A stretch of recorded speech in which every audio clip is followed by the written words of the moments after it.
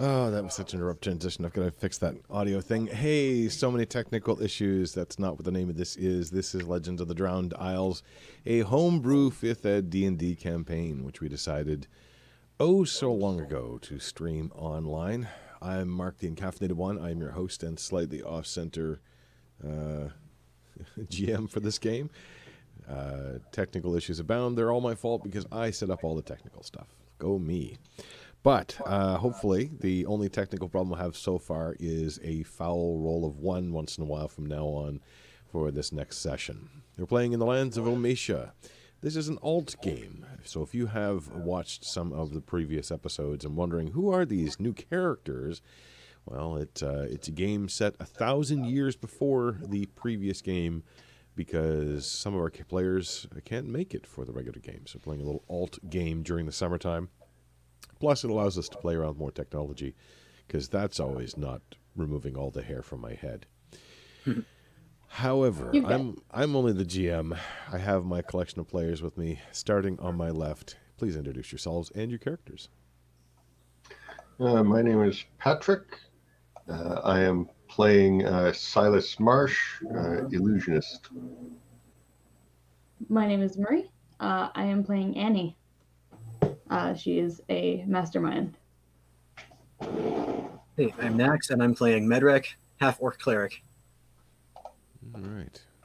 And I'll be playing the part of the GM as I slowly get all my windows in place. Just to give you caught up on what happened in the previous session. Our trio had been out of the Wintrip farm and had dealt with a nasty ghost problem. The ghost turned out to be not quite so nasty after all. The ghost of a young woman named Sedona, who seemed to be suffering the same great confusion that everybody across the land has had, that memories of events in the last few months, few years, it's really not possible to say. Some sort of great cataclysm happened, and it was some sort of warfare, which Medrek, as a soldier, had been returning from. Silas lives in the town of Elthwater, which is where the other two wound up. Annie on a kind of a tour, I guess you might say, not from Elthwater directly. But after at the Winter Farm answering Sedona's questions and trying to help her out, the next day you follow the clues that you were actually there to find some missing cows. And after following the clues and meeting up with Sedona, you did actually see the cows just outside of a crumbling ancient temple. 2 of the stolen cattle were tied up out front, and 2 bandits were outside arguing about them. The group proceeded to scare these bandits, drawing the attention of even more bandits inside. The battle seemed to be going badly, especially when one of the bandits summoned a fearful creature called a roper. But the summoner was unable to hold the spell during the battle, and during this fight, Sedona seemed to transform from a wispy ghost of a young woman to a fearful, vengeful terror. In the end, most of the bandits fled, leaving a half-orc named Arnive, one of the 2 bandits that Medrek had recognized as other returning soldiers. Sedona appeared to return to normal after being calmed down. During the fight, Annie had been separated, rescuing the cows from one of the bandits. At that point, a shadow being with bright, hard, cold, diamond-like eyes appeared before her. It observed her and seemed amused at what it found there, commenting that, and yes, I actually watched it, so I got the language correct. Interesting to find you in my domain. I will make use of your presence. You will become a tool for me, whether you want to or not. I hope your parents come quickly. Somewhat disturbed by that, it then vanished. Having stopped the bandits and letting Arnive go, Sedona pleaded that she still felt unsettled and blamed her transformation on the fact that her rest was ruined. The group managed to push aside some rocks, blocking a larger room, and Sedona felt it was the right way to go. Inside this dim room, and I want to emphasize that it is dim, so you do have to make sure you have, I believe you have a bullseye lamp out at the moment to help illuminate the room. But as the light scanned across the room, first, of course, the most brilliant thing that shone was this massive statue in the center of a woman with upturned arms and wings that seemed to be folded just over her shoulders. Strangely enough, the left hand of the statue was missing. As the light permeated, you realized that the walls of the room were covered with carved faces many of them with outstretched arms as well. Thinking that they might represent the dead, they searched for any that matched Sedona's face. There were a few that looked the same, but they were shocked to realize that the statue in the middle itself resembled her as well. Amongst the statues, you found three sayings, and I've actually included those as elements in the journal. You can look them up. You should have all access to those 3 riddles, written in an ancient tongue as well as a modern, more common tongue. And the 3 riddles were, if I can find them on Just to point out as well, viewers can find those in the Watchers group. Yes, I did remember one thing. I actually got those. I remembered after I was reminded, which is not really a victory on my part from memory, but I did manage to put those up. I didn't put the map up because I realized we're not quite done with this map. I will put the map up of the Winthrop barn next time, potentially. Cool. I put the map of the Sunken Coast. Oh, awesome. That's a preliminary map, still in progress. So, the 3 riddles, we'll call them riddles. They're confusing, so I'm not really sure exactly what they mean. The longest of the 3. I am my father's legacy and my mother's delight. I am the window and the mirror. In me there is my world. Through me there is the world. I carry the weight of my sorrow and the height of my joy. The second riddle. Yours is the opposite of mine, and mine is the opposite of what's missing. Bring me yours. And thirdly, to hold my past in your hands, press lightly upon the present. With those to puzzle over, we now rejoin the scene in this dimly lit room, lit primarily by a bullseye lamp, which only, if you know what a bullseye lamp is, it actually shines light in a very narrow cone, and it can be shut down. It's not great for illuminating an entire room, but you can swing it around. I want you to imagine this room as it is. No windows, and what doors there had been, except for the one that you came in, are entirely blocked by stone. Even the one that you had come in itself, blocked by stone, mostly, except the part you had cleared out. As the light sweeps over, it is a disturbing shadow after shadow of outstretched hands in various shapes. Some of the hands are palm outward, others clasped in fists. Still more are pointing. A few have the thumbs up or sideways or even down. Some have the palms cupped in front of them. So a wide variety of shapes and configurations. The faces themselves, although simplified stone, it's easy to pick out that some represent elves, some represent dwarves, there's halflings, even half-orcs, gnomes. Different races are represented here. But as you look around on the faces, there is a lot of individuality in each of the carvings. In the carvings of the dwarves, for example, the beard braids are represented very clearly and very elegantly. In the carvings of the elves, while the faces themselves typically are smoother and they don't have facial hair, there's ways that the eyes are carved to be proper shapes. In most of these, you see carved stone eyes, but there are some who, spookily enough, have nothing but hollows where their eyes would be. As you've looked around the room, you've identified a number of these that seem to resemble Sedona. There are 5 of them, in fact, scattered around the room. They have slightly different configurations. Also remember that the statue is the base, on top of a base of a fountain which has overflowed and flowed into the room. The water itself seems to be cool and clear, but it is trickling outward. Of the 6 that resemble Sedona, are you taking a closer look? Oh, yeah. Sure. Okay. Do they each have different, hand positions, or? They do. They do. The first one you find has eyes of stone. The left hand and the right hand are both palmed outward, or rather fist outward, but thumbs facing inward. So kind of an even thumb sign. Let me get on the mic on the thing here. Can I do it properly? Yes. Yeah. Okay. So maybe I can lean back here. Something like that. The second one you find has Let me see, make sure I get the right ones here. Where am I looking at here? Yes, Eyes of Stone. Another one that you find has Eyes of Stone as well. The left hand is cupped, and the right hand is a fist. The third one you find is it has the hollow eyes.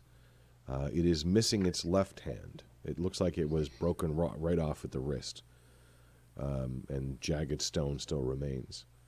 The right palm is outward and up. I had hoped I would have time or find the appropriate sort of statues. I was looking for a whole bunch of hands. I did not find them. It's kind of annoying. The next one you find has hollow eyes as well, but both hands are presented as tight grasped fists. Let's see. The fourth one you find. Fourth one? I'm doing these out of order from my own list, which was a stupid mistake. Has once again the hollow eyes. This time the left palm is held up, and the right hand is a cup, or cupped. And I think there's one more.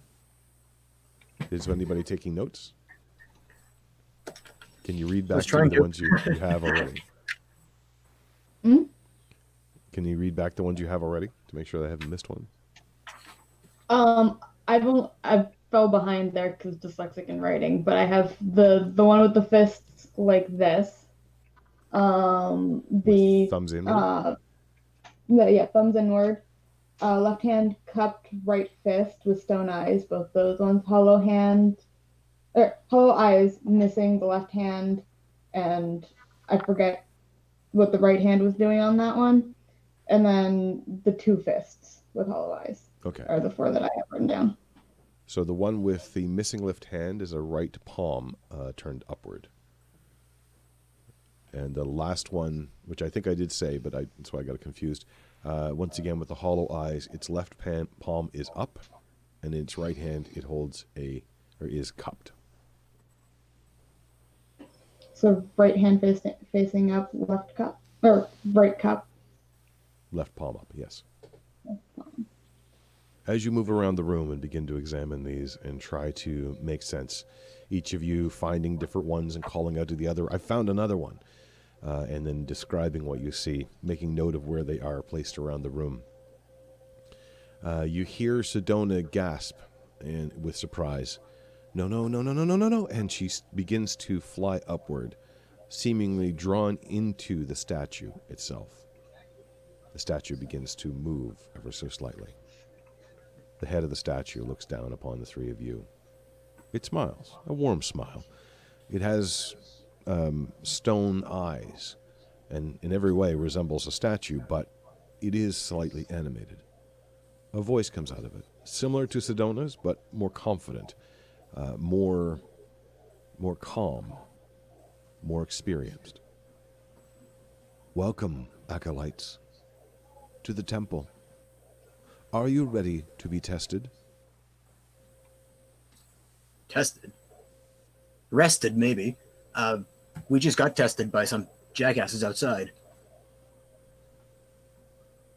Doesn't seem to respond directly to the words you said. Next thing it says is, to enter the sanctuary of peace, you must solve these riddles. And it pauses. Oh, that's a riddle? No, I think the things written on the walls are the riddles. I thought it was just like statements that had to do with these people's religion. Probably. To have made it this far, you have already demonstrated some worth. But remember this one truth. All things begin with water. And the statue stops moving, almost as though it was a predetermined set of statements to be made to people coming into this room.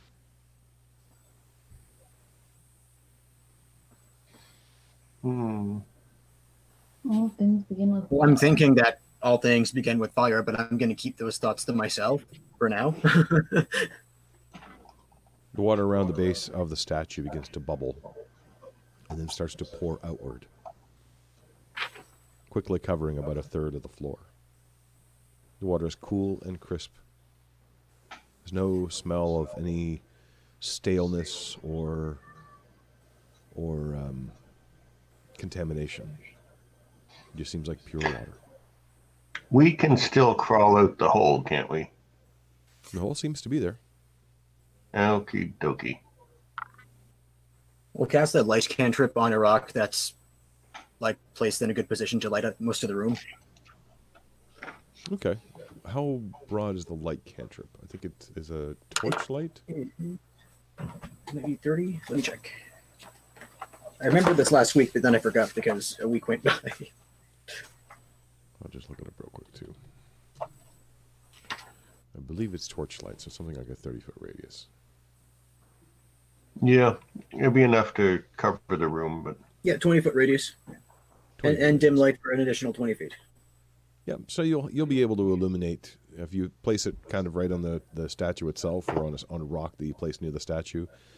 It will illuminate enough of the room that it's not hard to make out details. It's probably good that you still have that bullseye lamp, though, to make out any particular details if you need to. Yeah. Sedona has not returned, but the statue has stopped moving. I'm looking at the statues, or at least the ones that look like Sedona. Like, Medric would know a decent number of cleric spells, right? And some of them might have, what's the word I'm looking for? Like, hand motions. Somatic? Gestures, yeah. Yep. Gestures. Somatic, yep. Do the hands, the way they're placed, represent any of those spells? Or would it be, like, motions that would be involved that I would have done before? Make basically? a religion check. Okay. Religion. Where's my sheet?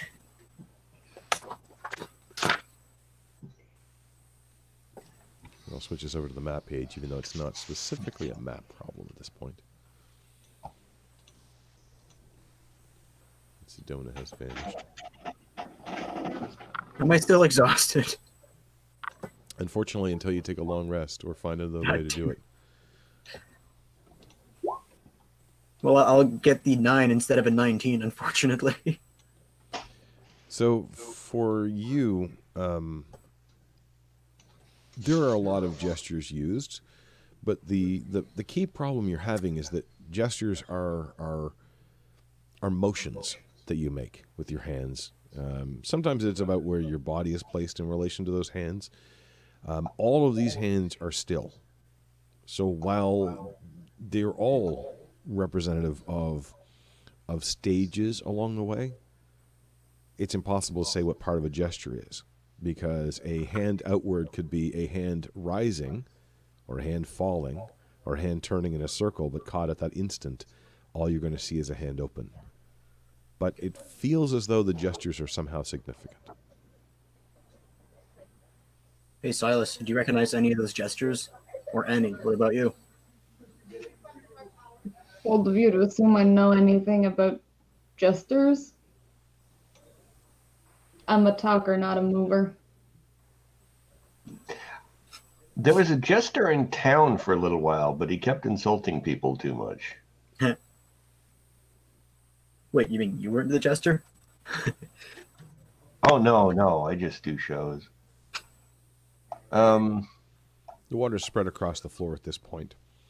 And one of the strangest elements right now you're seeing is that the water does not flow out around the rocks and the side doors that are not watertight, and doesn't flow out through the gap in the door that you guys had created. Instead, it starts to pile upward and rise. I'm going to stick my hand out the hole we came in and see if I can stick my hand out the hole we came in.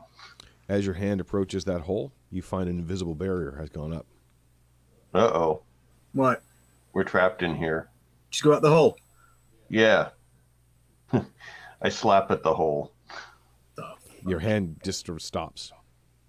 Yeah. I think this is a time-limited test. We better think fast. She said a challenge. I thought it was going to be a fight. Not Um, everything can fight.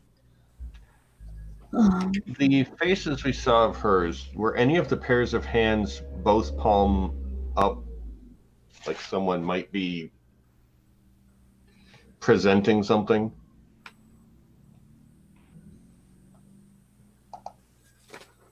No.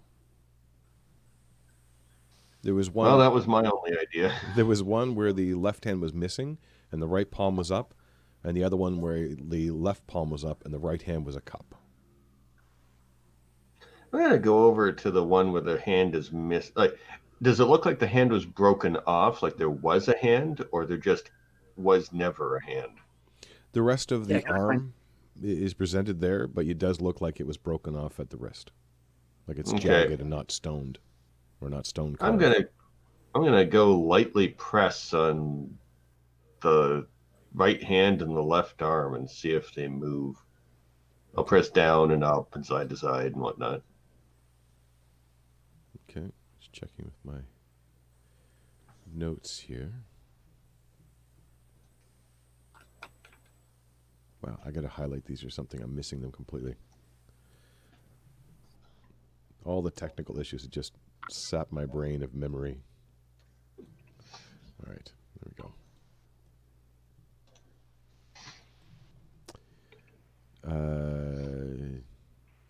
Okay. The arm. So describe that again. Sorry, you were going to grab both arms. Well, it has what? Right hand out and left hand is Missing. Missing. Yeah. Right, So I'm gonna the kind of reach out on both limbs and kind of gently press down or press Okay. up, press to the sides, see if they move. the right hand is palm outward, facing upward, and as you Okay. put some That's fine. as you put some pressure on them, the left arm does not it does not move at all. It's solid stone. The right palm seems to waver a little bit, as if it can move. I try pushing in on it. Like high five. It feels like it feels like there's something catching on it. You also notice that the hand itself seems to have articulation, as though it can grasp onto something. Where in the room are each of these statues? Okay, actually, I should have done that before. I knew there was something I forgot. I will use. What do I have? Yeah, I'll use this guy. It's gigantic, but I will resize it. Oh, it doesn't want to resize. All right. No, you can. If you're using a grid, you can only make it as small as the grid right. size. Actually, no, that is false. You can right-click and change its dimensions manually. I've also got it on the wrong. Yeah, if you use the reset size. No, it's just dimensions. Oops. If you like right-click and go into the advanced settings, advanced, there should be set dimensions or something like that. Yeah. So you want to put 35 pixels. I wonder if I can do 0.5. Yeah. Wonder if that would work. Hey, it did work. Okay. Yeah. So. I think you can only put it in the top left corner of the window. Well, this will give you an approximation. They're not. You can alt and move it off the grid, though. Oh yeah, that's right. I can do that. There we go. All right. Sorry, I've been helping someone else set up. I absolutely appreciate it, because I have not played around with this stuff nearly enough. All right.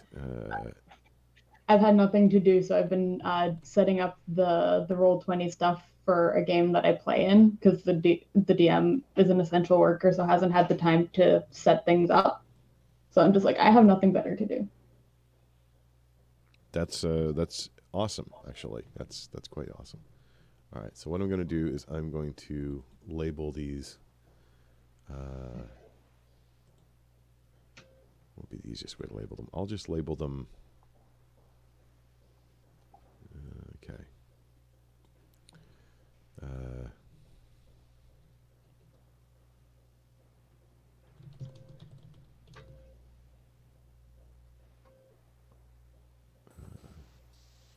I'm not like thinking. So we're not like using up time. I'm just writing down the riddles because I can't remember things. Well, again, those are actually available in your journal, where they should be. Yep, they're there. Oh, we have a journal? Yep. Okay, so I'm gonna. Yeah, if you go to the chat window area up at the top, the second thing right beside the speech bubbles is journal. And if you click on that, they're there as PDFs. Oh, okay. I didn't think to set this up earlier, but this is probably going to be the way to do this.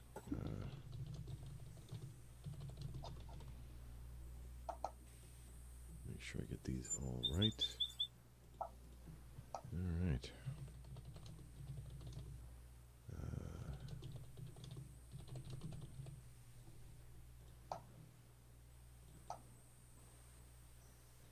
Let's see if I've got all of these on here.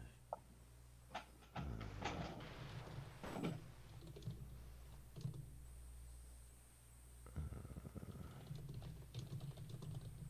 think that's all of them.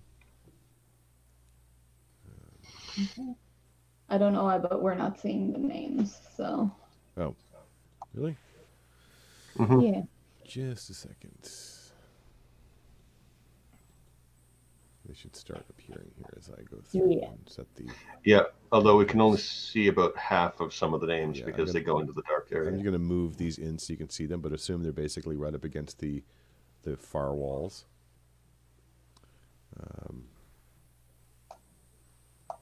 Right.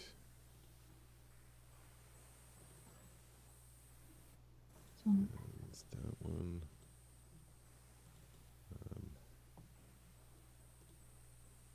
Okay, can you see all of them now? Whoa, that one doubled in size. Weird. I'm just gonna move my thing here so we can see the words of that one, but I am still here. Was there 5 or 6 statues? There are 6 including that one, right? 6 including the big statue, yes. Oh, okay. So I'm just going to double check to make sure I've labeled these correctly. Real quick. All right.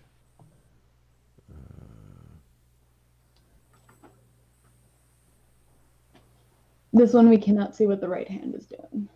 Okay. How about now?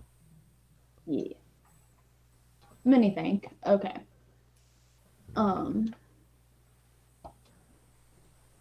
Where's the opposite? Also, bottom one we can't read. You okay? Oh, you. There. Should be a bit better now. Sorry, every time you've asked me, I've had to restart my checking. Sorry. No problem. Just letting you know why it's taking me a little longer than it should.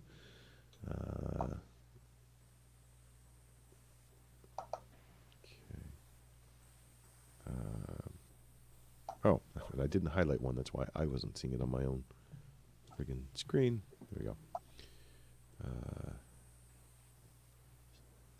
I think I have one duplicated. Yes, I do. This one should not be that. That should be... Okay, I think that's all of them now. So. Okay. Cool.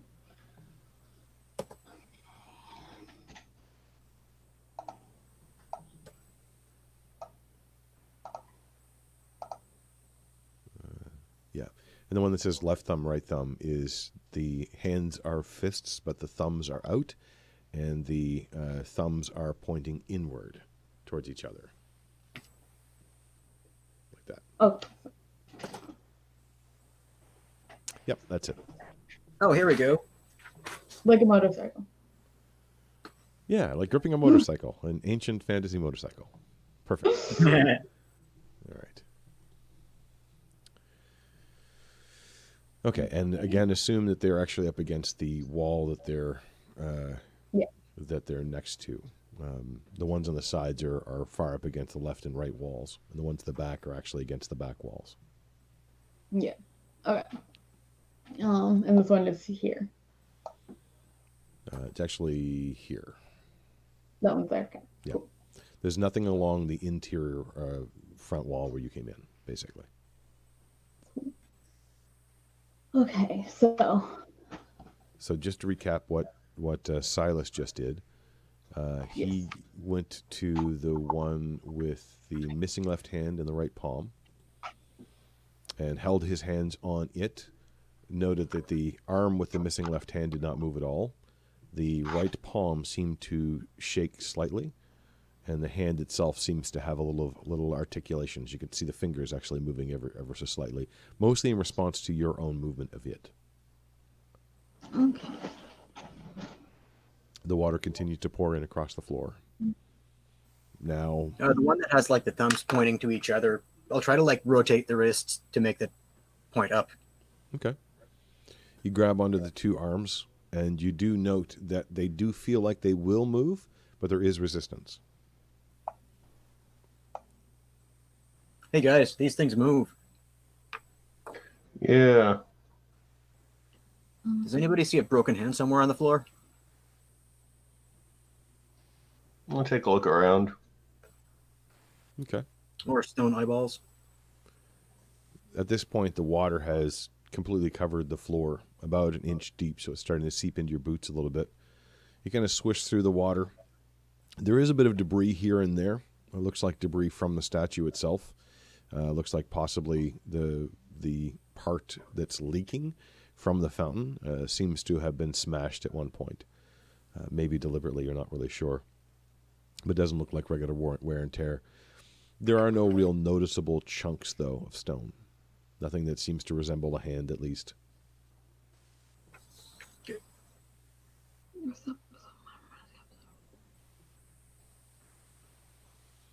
As you look around the room, the water is cold and feels almost chilly.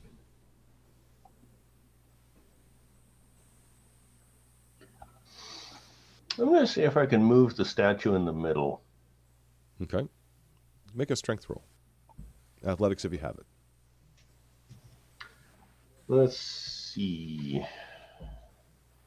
Oh, yeah, where are which things? There we go.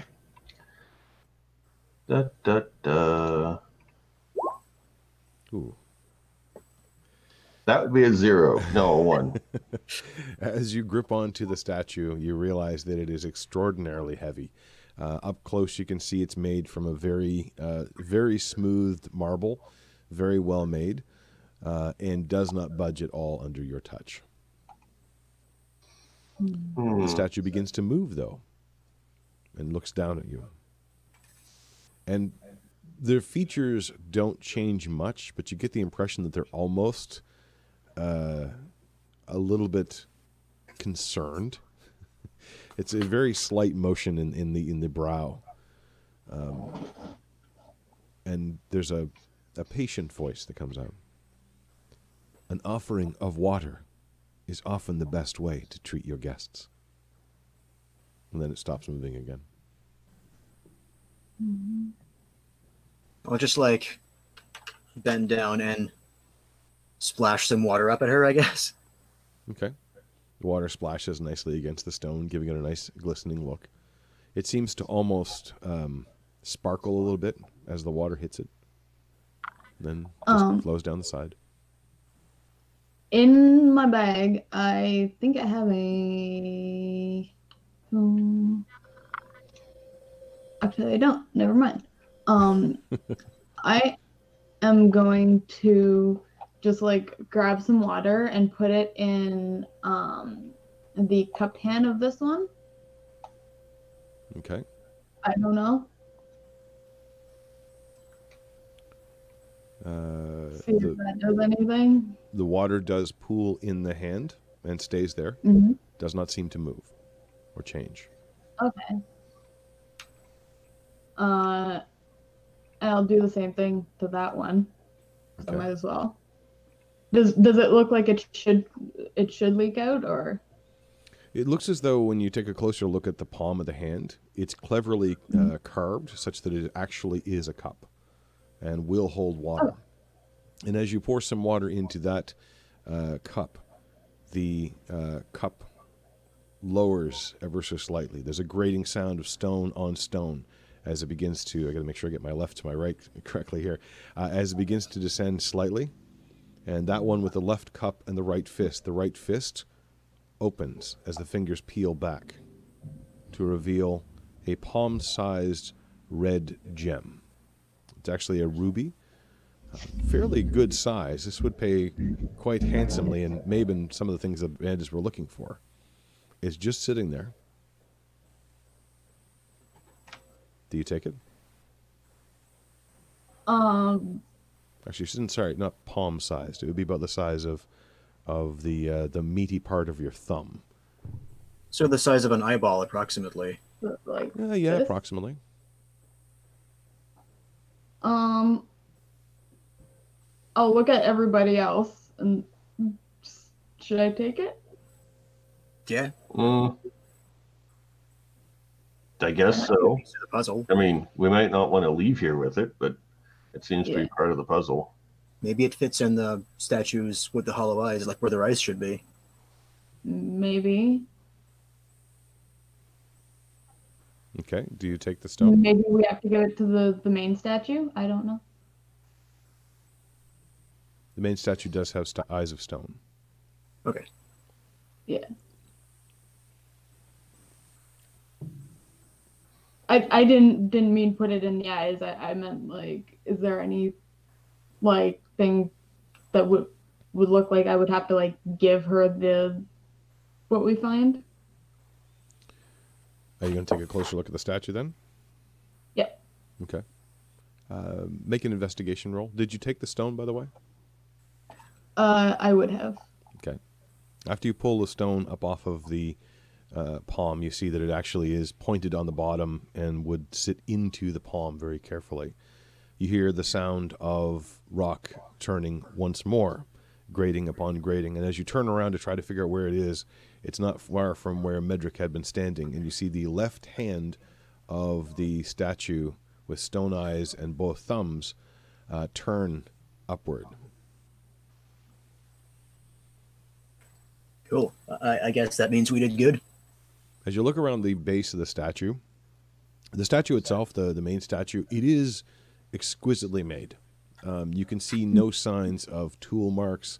It's almost as though it were a living being that's somehow captured in stone. But as you look around the base is about 3 foot high and squarish. And it looks like it's stacked stone. Like there's 2 or 3 pieces of stone, not one solid piece. You got a 2. I'm being generous. But it doesn't look like a solid piece of stone. Something about it just draws your eye, but you're not able to focus on it. Maybe because the water now at this point has just crept over your boots. I don't think we need to put this in the eyes, because...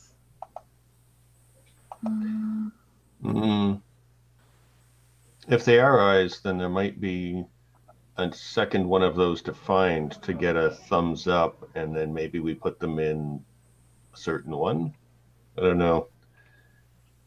I don't know, because 2 of them don't have eyes. Yeah, I'm guessing only one of them. We probably have to find a way to get the second one, and then we have to figure out which of the 2 missing-eyed ones we put the 2 eyes in. Yeah. Or it's something completely different. I don't know. Does it look like it would fit in the eyes of the... Like holding it beside the eyes of one of the hollow ones? As you hold it up beside, it looks like it would be a perfect fit. Okay.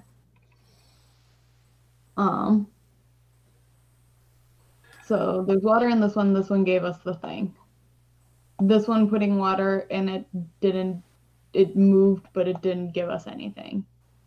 And now this one's pointing up with the right thumb. It did move, but it didn't give us anything. Right. Yeah. Try putting it in the one that has both fists. Maybe one of its fists will open and drop something. Sure. So I'll put it in the eye of this one. Okay. Which eye? They're both open. It came from the right fist of that one, so I'm going to put it in the right eye of that one. Okay. You put it That in, is my luck. and Good. it kind of slots in. Nothing happens. As you look at it, from the sparse amount of light that's here, you can see yourself reflected in the ruby.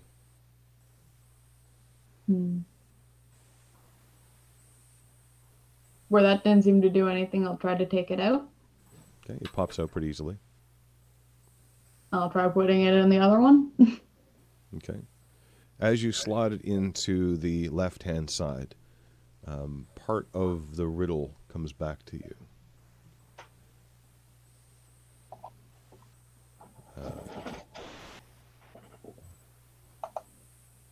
I am the window in the mirror comes back to you. And a little small stone-on-stone click happens as the ruby lands and lights deeper into the socket. A small glow emits from the ruby. Make sure I get the right one here. That was this one? Yes. The eye is in this one, yes. Yep. The left fist opens. And somehow, you're not sure how this would have worked, but there is a small stick, essentially, or it looks like it's metal, that expands out when the hand is opened, revealing something about 8 inches long. It looks metallic, although it's carved on the outside in a pattern that looks like a spiraling wave. At the top end of the stick, there appears to be a small amber gem. And it looks like the amber gem moves slightly as you take the stick. I'm presuming you take the stick. Yep. Yeah, before it falls into the water. As you take it, the wall begins to rumble. Please place yourselves in the room as you would be.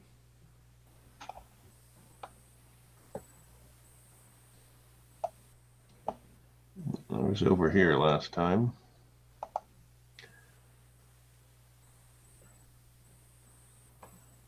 I was going to go next to the other statue because I was going to try throwing water at it. Okay. The wall begins to rumble and shake, and you see the faces on either side of the face you placed the gem in. Both start to shake as well. And stepping out of the wall, as the wall itself, all the faces and the arms sort of collect together, you see a figure, a squat figure about 3 feet tall, that is the two side faces kind of collapse inward, giving it this three-faced effect. On the right-hand side, you see the face of a dwarf. In the center, you see the face of an elf, well, essentially Sedona's face, but it's more elf-like than human. And on the other side, a square-jawed human face as the creature steps forward. I'm just going to put that on the right layer. That's the only icon that I had, but it's more or less correct. Bring it to the front if I can. There we go. Its center torso is composed of a couple of different faces that are kind of set together, and you can see a slight glow within. You hear the swarthy voice, if you will, and swarthy is probably the wrong word. You hear the gruff and deep voice of a dwarf on the right-hand side of the face snort and snicker. "Ah, it's about time. I didn't know if you'd passed the first stage. Welcome, acolytes, welcome." And the face on the left-hand side in a more timid, more thoughtful human voice. "I'm not sure they're acolytes. I'm not sure what they're doing here at all." And the one on the face in the center, which has the voice of Sedona. "They are here with purpose, or they would not have gotten this far. Welcome." Hey, Sedona? No. We were brought here by Sedona. All three voices speak together. No, we are Gamatris.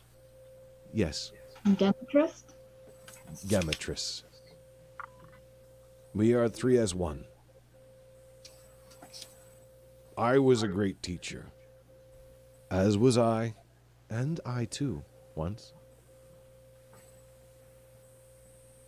Now, I can answer a few questions for you, because it is time for your lessons. But as the water is rising, I only have chance or time for 3. I cannot answer all things. No, even if we wanted to, there are things we cannot answer.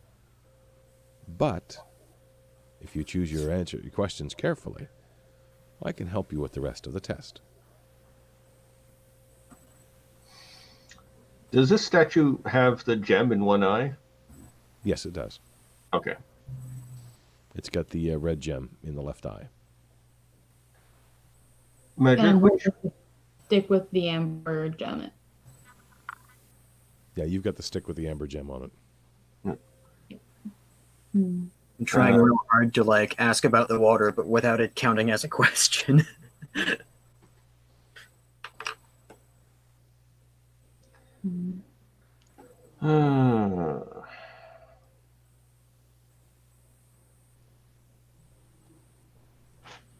Brain is forgetting what the things are.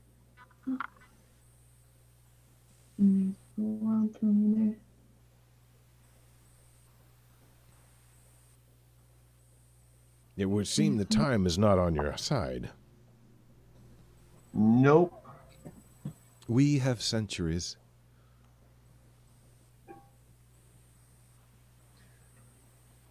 I'll splash water on the statue that's like in the middle right of the map, because it has an open palm, right? Okay. I put water in that one as well. Yeah, the cupped hand has water in it. And you splash up water on top of the stone. It seems to splash onto it and flow downward. Again, sort of revealing a little bit of trickle of light and reflection, small crystals embedded within the stone or something that only really get revealed underneath the presence of water, perhaps. Could be a special kind of building material, maybe.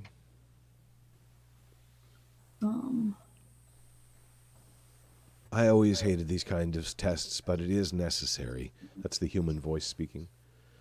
But who are you? Let me ask you a question. You said you were here from Sedona? We followed her. We're here to try to find out what happened here. She found us. Find some cows. Cows? What the hell is this about cows? Some cows were also stolen.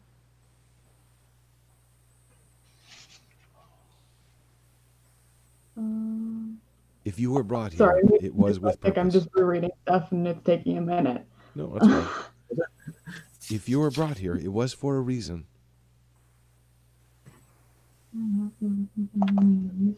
So, guys, should we just ask them for all the steps we need to take to solve the rest of this test?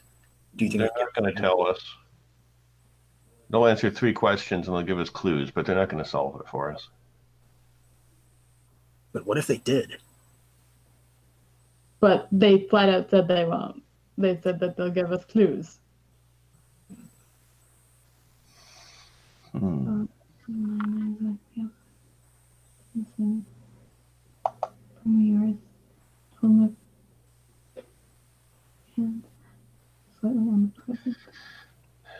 first riddle references eyes. The second one maybe is talking about the one with the missing...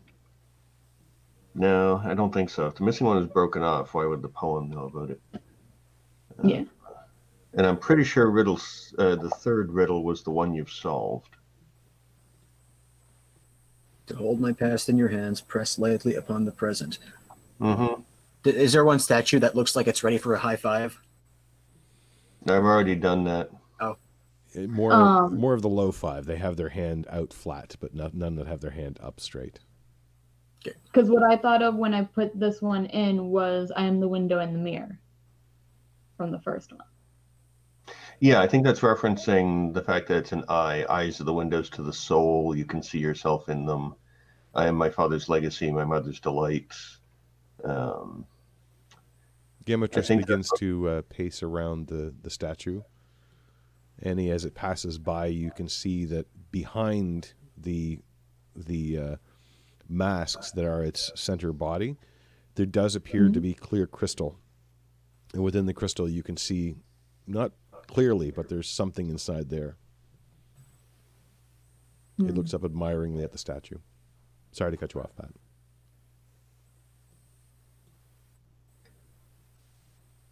And I think riddle C was, she pressed lightly upon the present by pouring water in. It let her hold its their past, which is the eye. Although that's iffy. Yeah, the temple and the second riddle. Mine is the opposite of what's missing. That also could be referencing the missing eyes. Bring me yours could be bring the ones that we find, but how to get the second one, I don't know.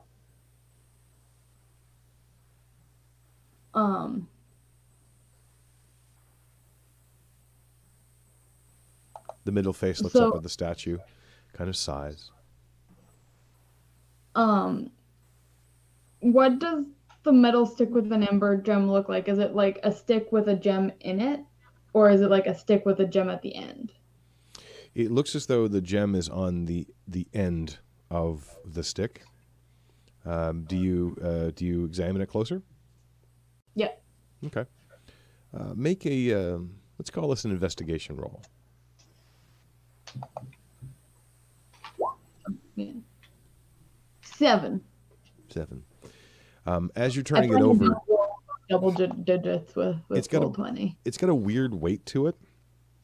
It feels heavier at the far end, which is actually the smaller end. It tapers ever so slightly. And as you're fiddling around with it, your thumb comes in contact with the gem. And then the stick doesn't move. You can't even make it move. It's like it's stuck where it is. That's weird. If I let go of it, it stays in the air. It holds still in the air. Interesting.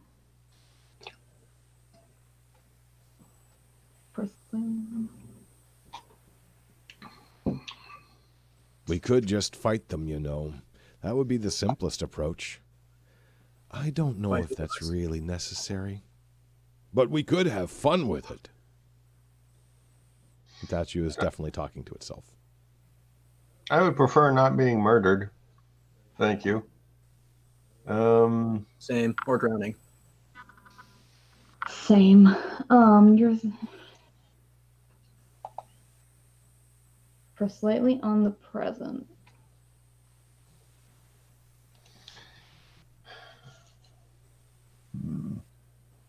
The water now is almost 2 inches deep.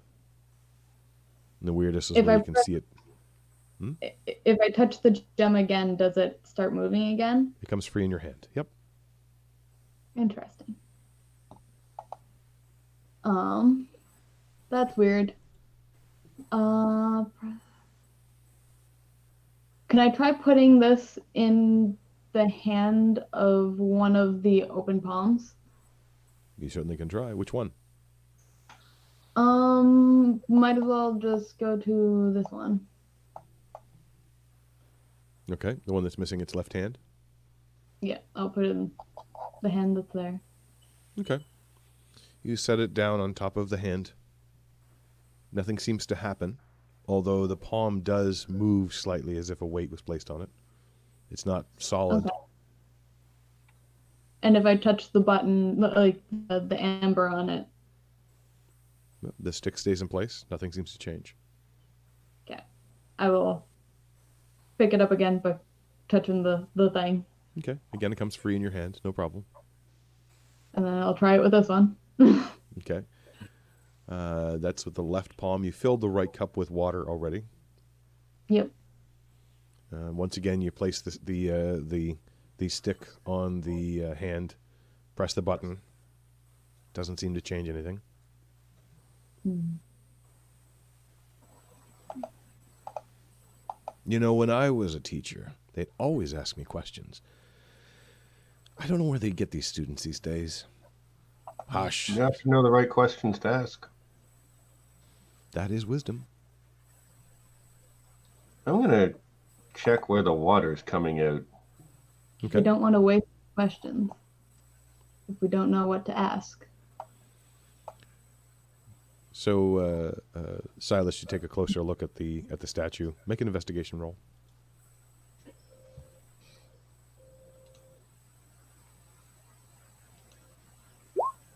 Okay.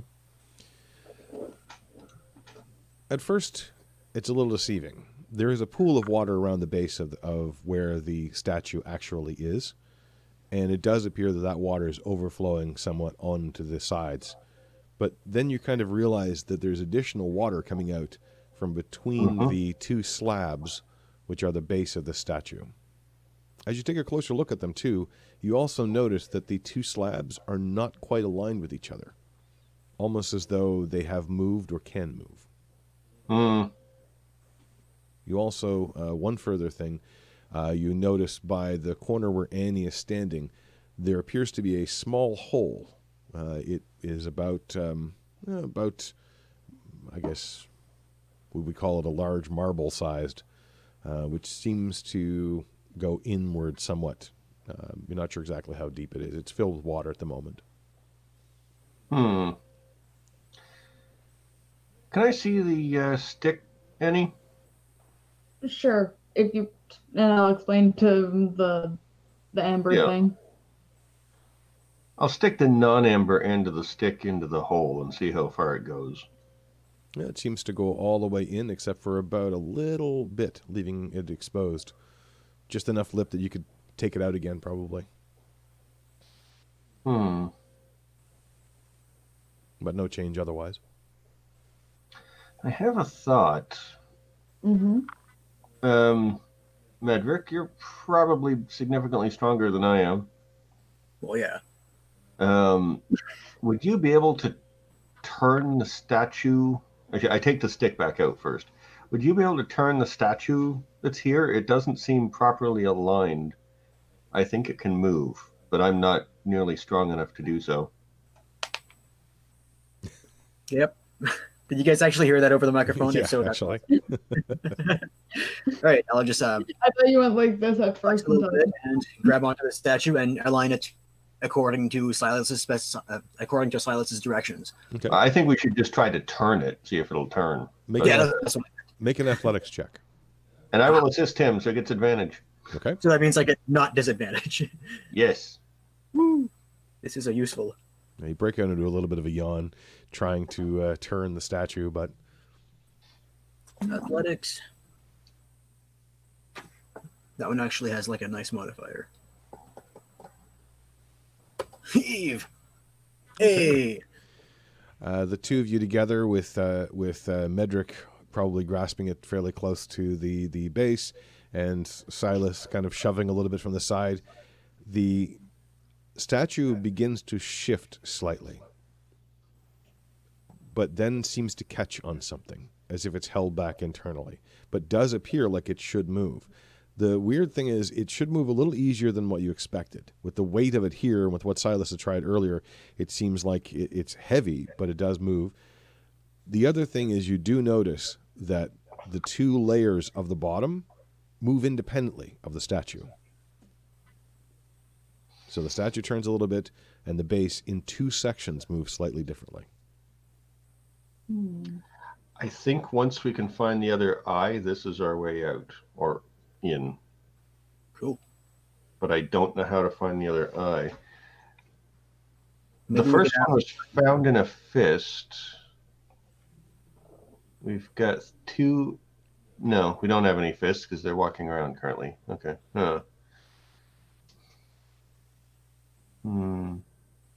this statue isn't this person, right? That this person came out of the wall. This was them. The hollow eyes where you put the eye in, the left fist, and sorry, not left fist, right fist. I'm back. Nope, that was the one. That was the one. So pardon me if I just said that differently, but that is the one that moved out and was Gamatrus. Is Gamatrus currently walking around? Okay, so this fist is no longer in the mix. So there's no. Right.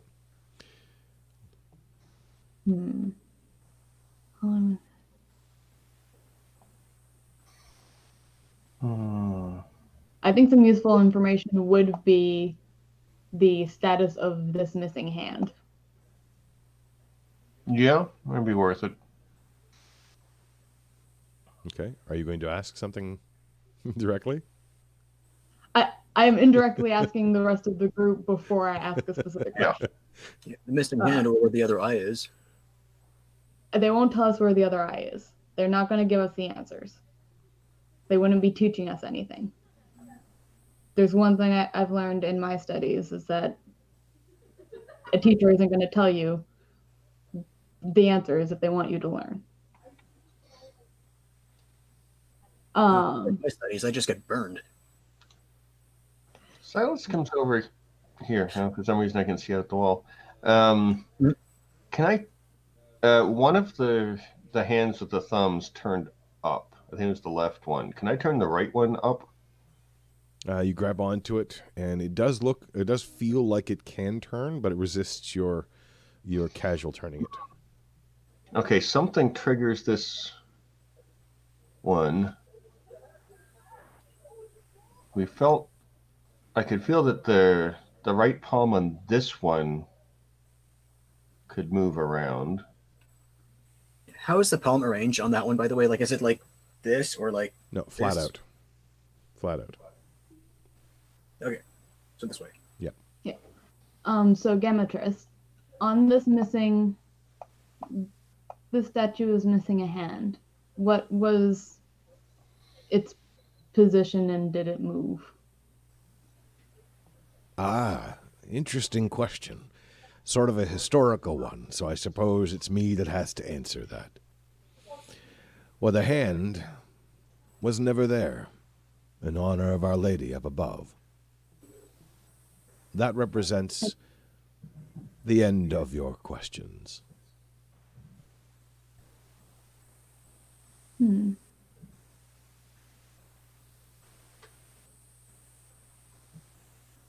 Okay, so that one was never there. What was that about the lady up above? Our wonderful lady here. No, but like, note to the DM, what was the statement Oh. that you said about the lady?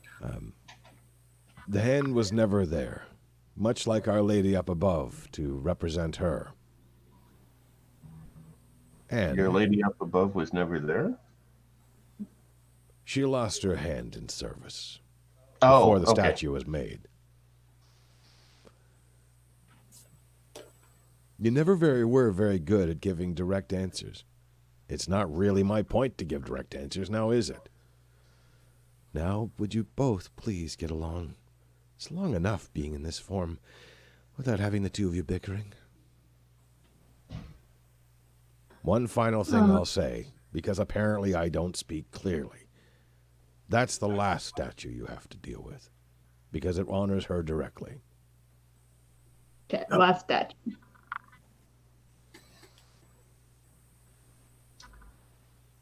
Okay. So the one over here, we've already dealt with the left cup and the right fist. This one is the left palm and the right cup. Put some water in the cup. Yeah, she already did. I thought it was the other one. I did it on this one first and then this one. Okay. This one because it's not there. Could you just like change its color or something? I'm just a very We don't person need that things keeps that are going on. back to it. Sure. So this one, that's one you talked about? Yeah. Yeah, the one that's not actually there anymore. Yep, I will add an X across it. Awesome. Thank you. So that one's And I'll add her. one on this one as well because you've already dealt with it. Awesome sauce.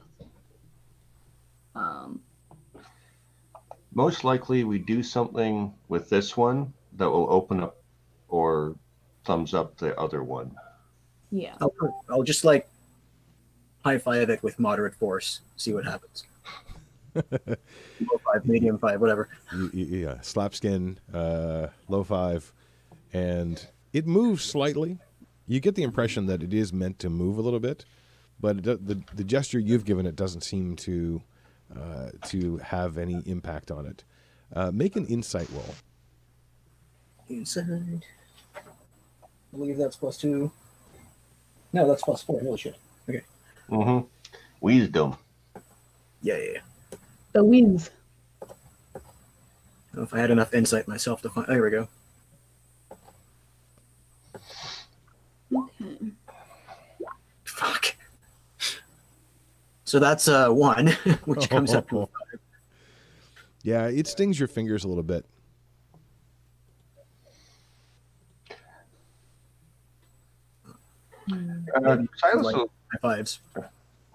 Silas leans in and tries moving the hand around in other directions or turning it so it might be like palm to the side. Which one? The one that he just slapped. Okay, and that was the one with the full right cup? Yes. Okay. That one's the last one we need to do, so I'm going to come over here. It does not appear to turn or twist, but it does seem like it would go down or up. Is it being stopped from going down and up? It feels like it is. It feels like it gets a little bit of distance, but then stops. Almost as though it wants something first. And again, you notice the fingers are somewhat articulated, as if they can move a little bit. I'm going to put the stick in the left palm and try to curl the fingers around it. Okay. You place the stick. Do you activate it? No, I mean, I have that and it did nothing. Yeah. You place it carefully on the palm. It tries to roll off a little bit because the palm is got a bit of a groove in it, but not one that fits the stick in particular. And when you bend the fingers over and they do move easily, nothing happens. Actually, make an Arcana check.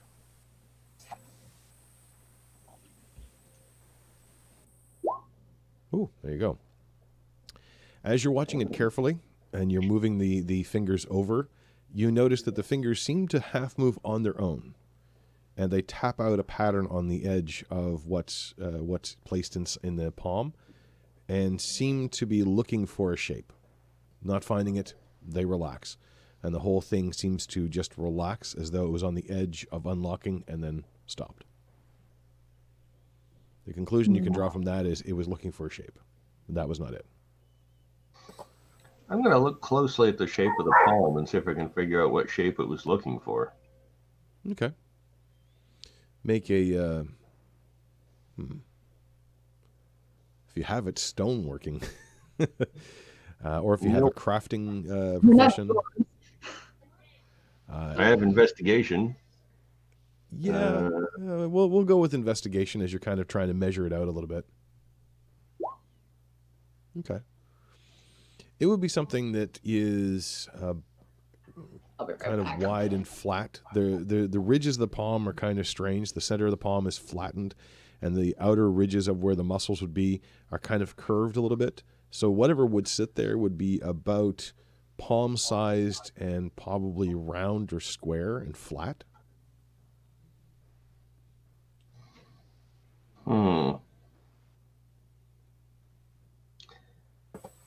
Not something we found in here.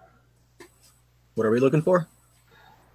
I think it maybe looks like a small disc or an amulet would fit here.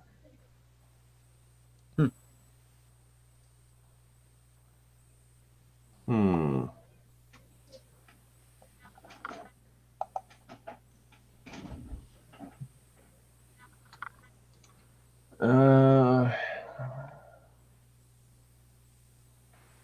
anybody pick up an amulet?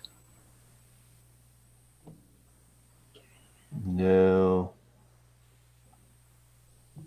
The right palm on the one with the hollow eyes and the missing left arm.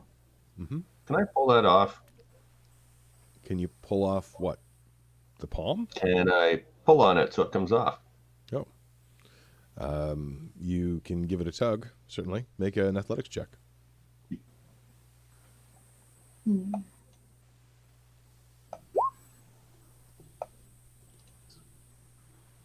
You give it a strong tug. It seems fairly well connected.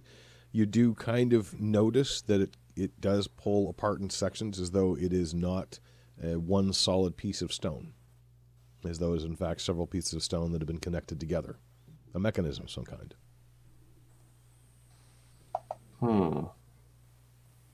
I mean, that's the last one we need to deal with. There's something before that. Yeah, I was just trying to think, is the other stuff doesn't... Actually, check the eyes, the stone eyes. Can we remove any of them?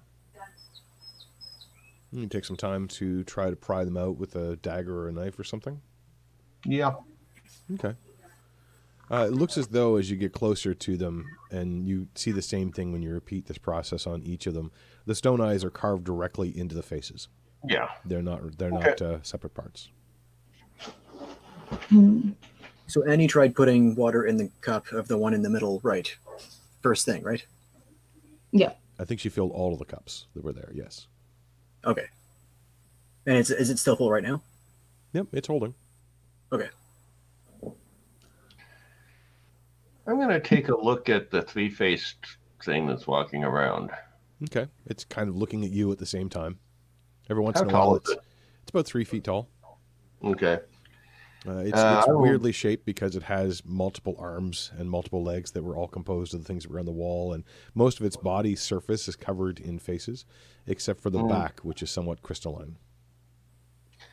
I'm going to look it all over and see if I notice anything that looks like it could fit there. Okay. As you look it over, it sort of looks at you, and its faces keep shifting. The one in the middle, the closest to Sedona, seems to be impassive. The dwarven face seems to smile at your examination, and the other one seems, the more humanoid face seems to smirk. As you look it over, once again you see this sort of crystalline space in its back that would be right behind the lower two faces that make up its chest. And there does appear to be something within, but the crystal is opaque. Ah, now you're wondering, aren't you? Does this mean we're going to fight now? I would hope not, but I don't know. It would make the challenge more straightforward. I look up at it and sort of indicating that I want to touch the crystal part. I say, may I? Are you asking? Yes, I am. Then you may. One of our questions. And that is question number 2. That's fine. Yeah, I'm going to start poking and prodding at the crystal section that's opaque. Okay. See if it does anything. It appears to be solid crystal and light blue in color, with something that catches the light from time to time as it turns around. And in fact, it accommodates. It raises all of its arms and kind of spins around, giving you full access to see. It appears to be solid, and in fact, aside from what may be a stone core, somewhat like a spine in the center, it's what makes up the entire center part. Okay, so it's a big hunk of crystal that's glowing from the inside? Slight glow, yeah.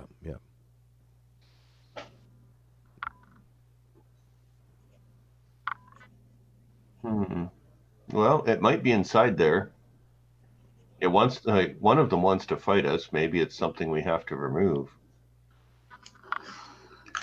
I mean, I'm not here to fight. Me I'm neither. here to figure out what's going on. There are other ways to get knowledge without fighting, but it depends on how clever you are. That's the human face. But I want to fight. Investigate this one to see if there's a spot that looks like it would fit the stick. Okay. You can take a closer look. Make an investigation check.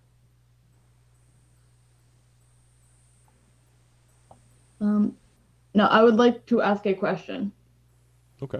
If I'm investigating specifically, like I'm trying to feel it out, could I possibly do it with dexterity instead of intelligence? Yeah, that seems reasonable. Sure. Awesome. Let's make it sleight of hand in that case rather than investigation. Cool.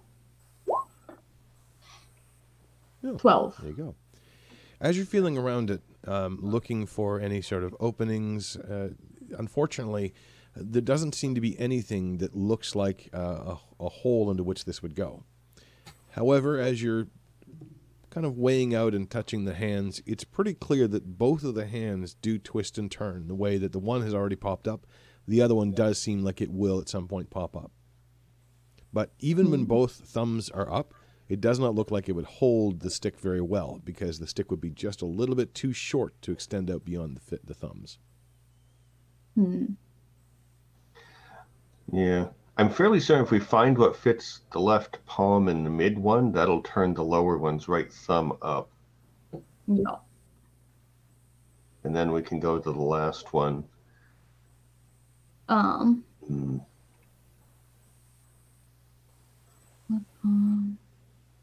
Gemetris turns towards the rest of you, the center face, the calmer face, turning to you.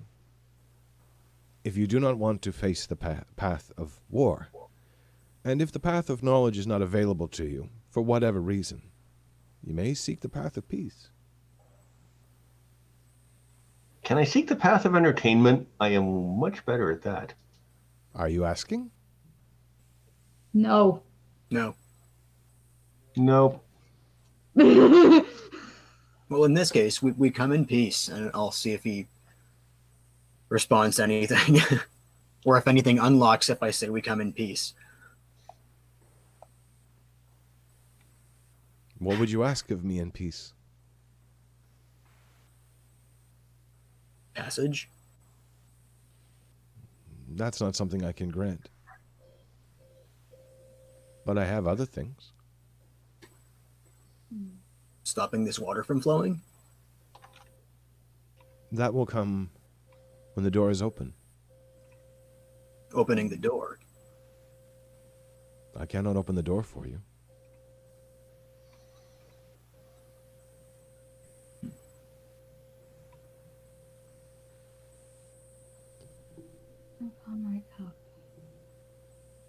I'm going to need to take a small moment of break so you guys can discuss it amongst yourselves. Cool. 'Cause I have to go off to the water closet, I guess you might say, in this context. So for the moment, Gemetris is simply observing all of you and kind of walking around. You can kind of imagine almost inspecting what you're doing, watching each little step you're doing, and there's a little every once in a while coming from it.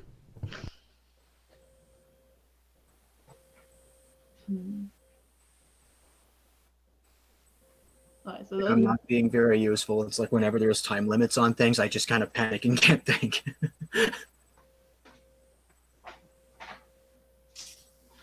I'm just trying to figure out, because there's no direct place that looks like something would be hidden in the ones that we haven't currently dealt with. Yeah, I might inspect the base of the statue again, because I mean it can rotate. We just have to find out what's blocking it. I'm pretty sure what's blocking it is the mechanism that's controlled by the other stuff that we have. Okay. That's probably the way out. It did suggest that the path of war was a way to get through this, which may mean that the thing is actually, the thing we need is could be in it, but we don't have the knowledge of how to get to it. We could fight it and take it from its body. Or the thing is that I'd be completely useless in that fight because I have nothing that can damage stone. Yeah, me too. It's a construct. I get nothing. So that's why Annie is completely like not wanting to fight. It's like out of game. I have nothing that will be able to damage this. Mm-hmm.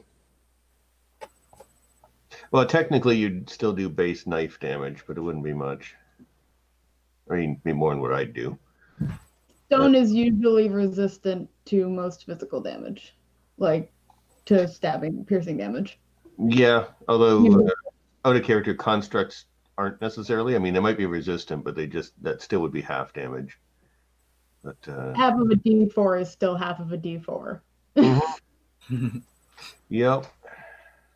So I don't have the hit points or stamina to deal with stabbing a statue with a dagger.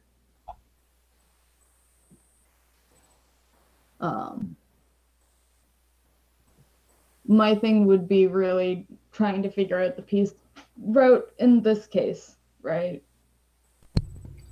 So it would be trying to figure out where the disc thing that goes into the middle thing is. I'm pretty sure it's in the three-faced creature. So, how are we doing?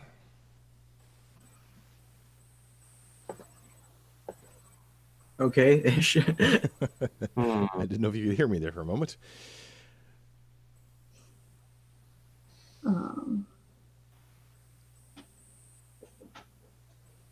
So we come in peace, but then we have to exchange for a thing.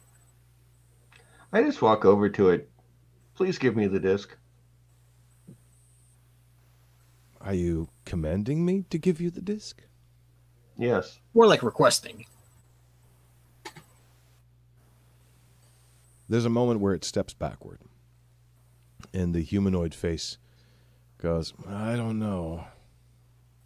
The dwarven face says, it feels kind of wrong, like they've just sort of backed into it.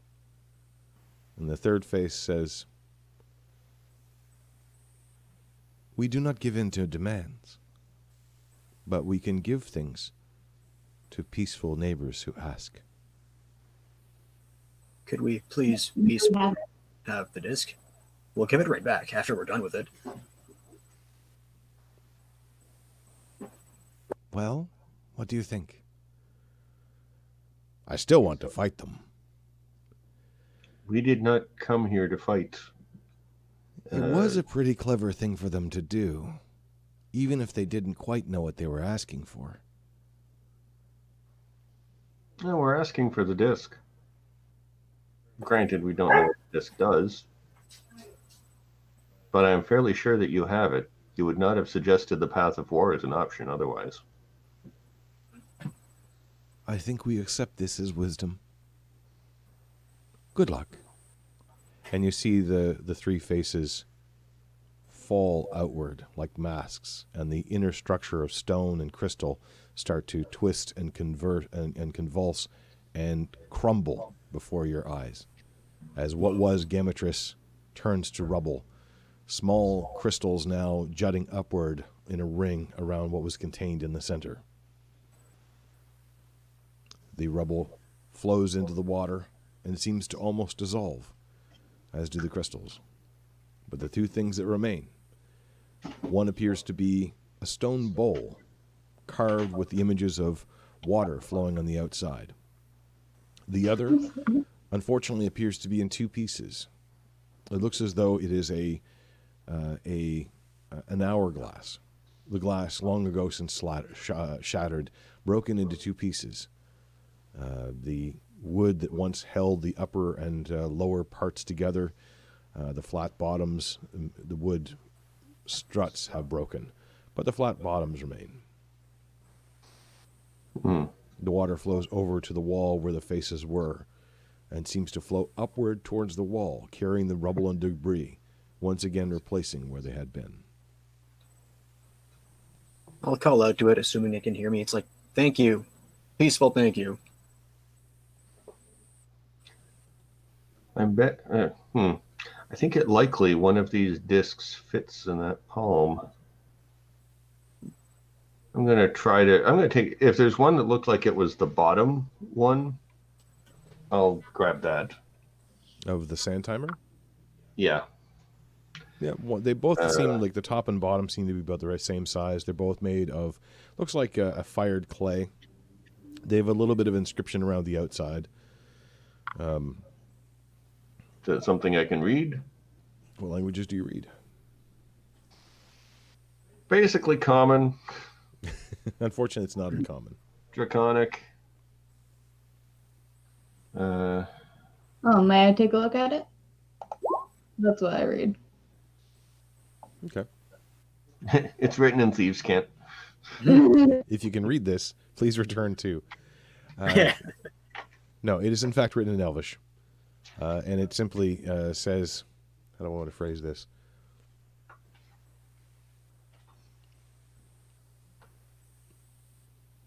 Oh, actually, I got to refer to my own writing. Oh, shoot, where is it here? I didn't put it on my own my own screen. I got to refer to a different screen. Silly me.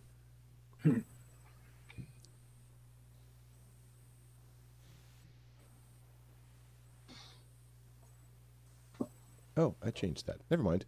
It's I have to ad-lib that because I forgot that and I didn't change it. Essentially, it says only the past can be measured.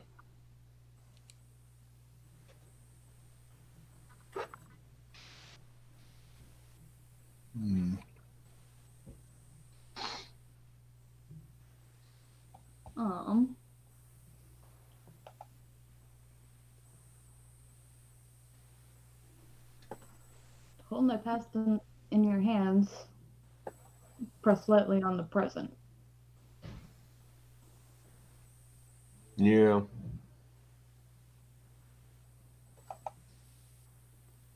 So, are you just looking at it, or did you want to do something with it?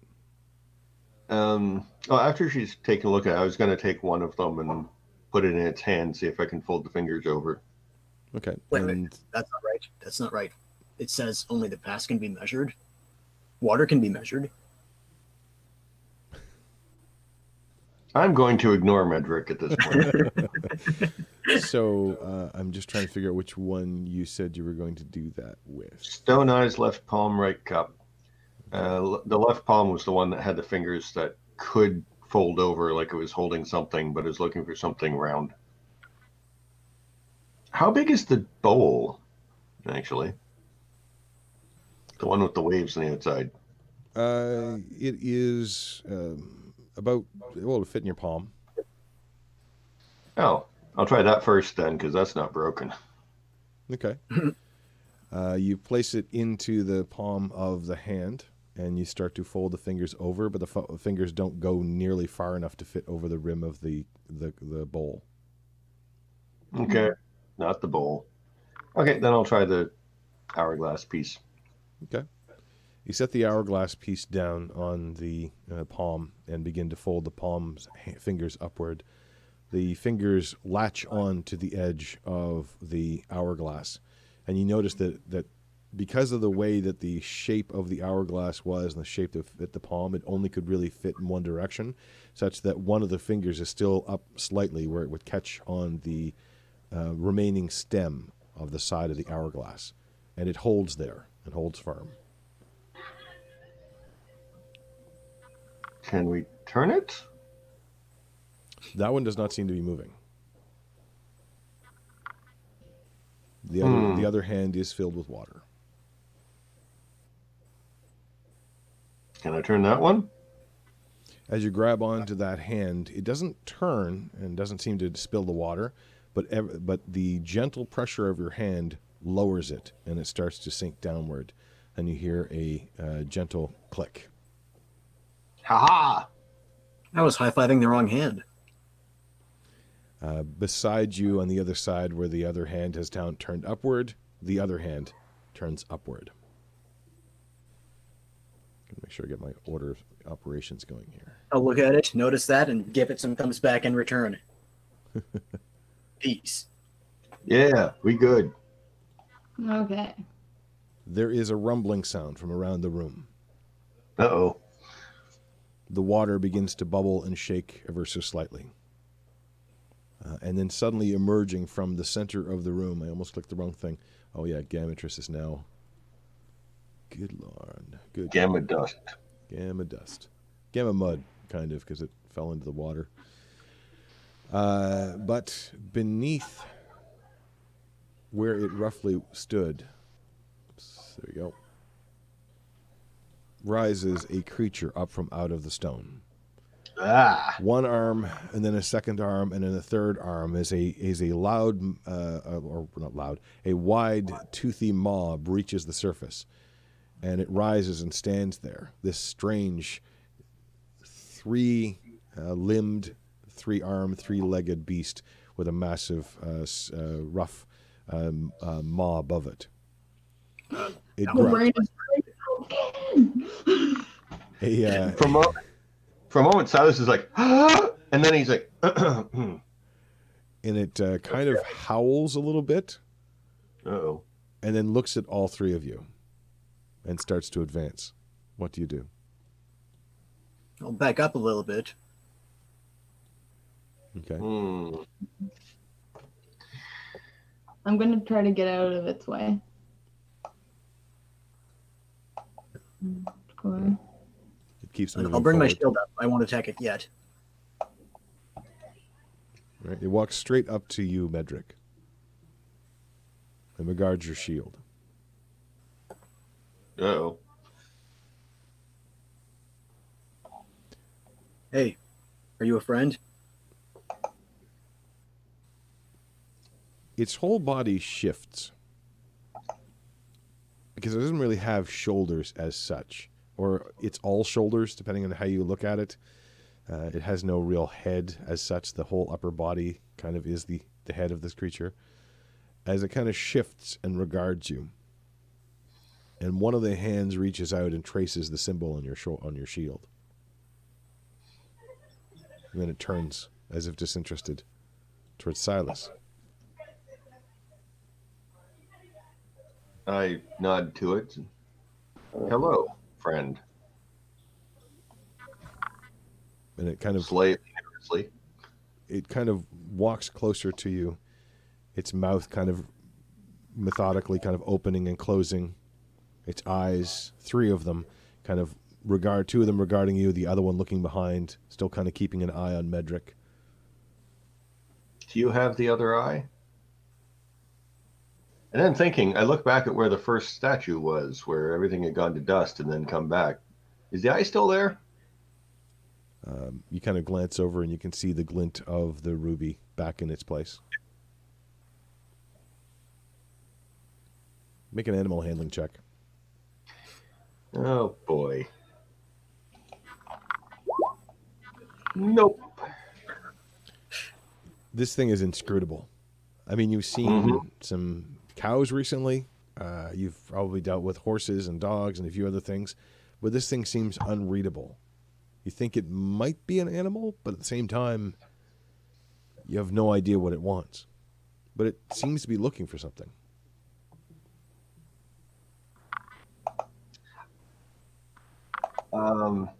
Who had the stick last? Was that me or was that you, I think Annie? it was me because I was trying to find a place in this one to fit it. Yeah. Seems right. I mean, when I was looking for something. Kind of turns away from Oh, you. the Starts I hold wandering out the towards. bowl. Oh, you hold out the bowl? Yeah. It takes two of its arms and kind of clips onto the side of the bowl and kind of moves it and then dumps it out over its head. There's nothing in the bowl, so it kind of just gives it back to you. It gives a little grunt of dissatisfaction. I think I dip the bowl in the water and then hand it back to him. Maybe. Okay. This time it takes the bowl, dumps the water, and you hear this gurgling sound as it sort of bubbles and rolls down its throat. It gives a loud and somewhat satisfied belch. I back away. And then kind of doubles over a little bit. And there's this as it vomits out.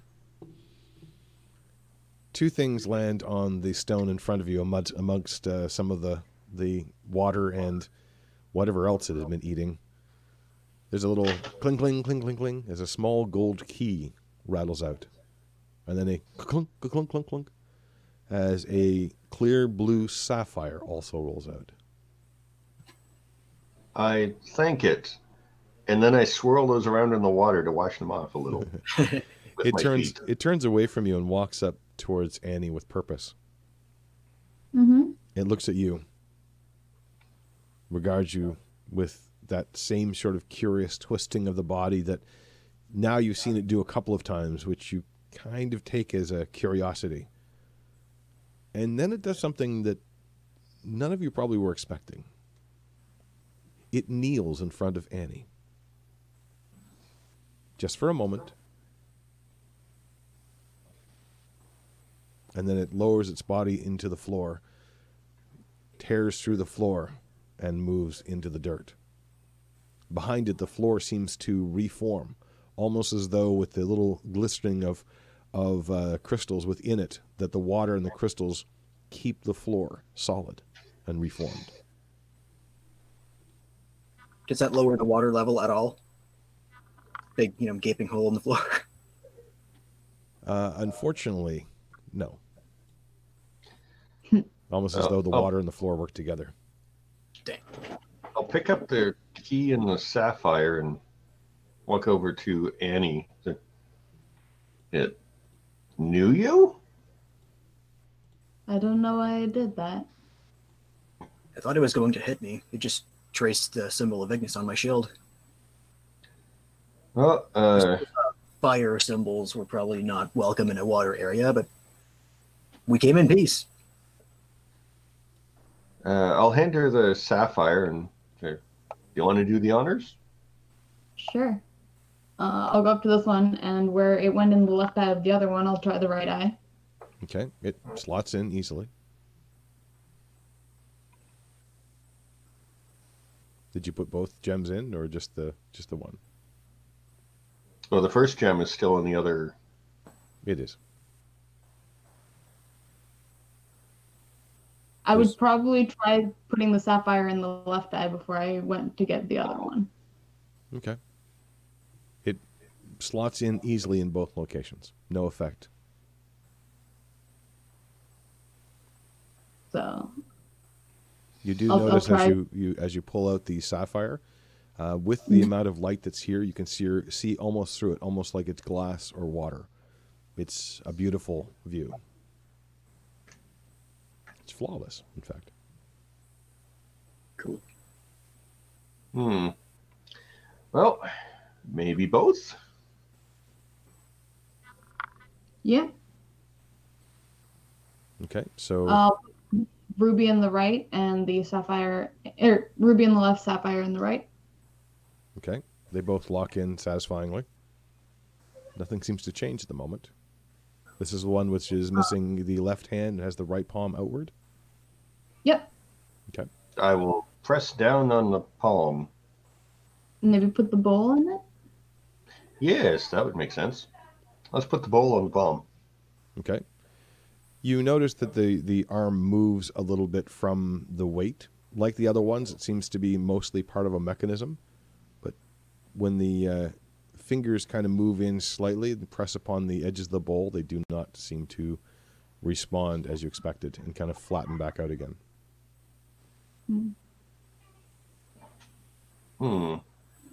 Is there another half of that hourglass? Yeah. We'll put that there. Try putting things. Okay. Maybe switch the eyes a bit too. I mean, the eyes don't seem to be the issue. Well, we can try the hourglass first, and if that doesn't do anything, we could try switching the eye. Okay. You put the hourglass in, similar to the bowl, while the fingers do fold a little bit further. The one that is blocked now by the hourglass stem, or the hourglass support, is blocked once again, and the hand seems to go limp and flat once more. No change. I'll try putting the stick on it. Okay. It closes around it, And for a moment you think, aha. But then as the fingers get close together, it's almost as though the fact that the fingers closed entirely around it was not the signal it was looking for. And once again, it goes flat. Strange. Well, let's try switching the gems. Maybe the key? Could be. Let's Try put the everything in the hand before we start switching things. Yeah. Okay, so what are you doing? Key. Okay.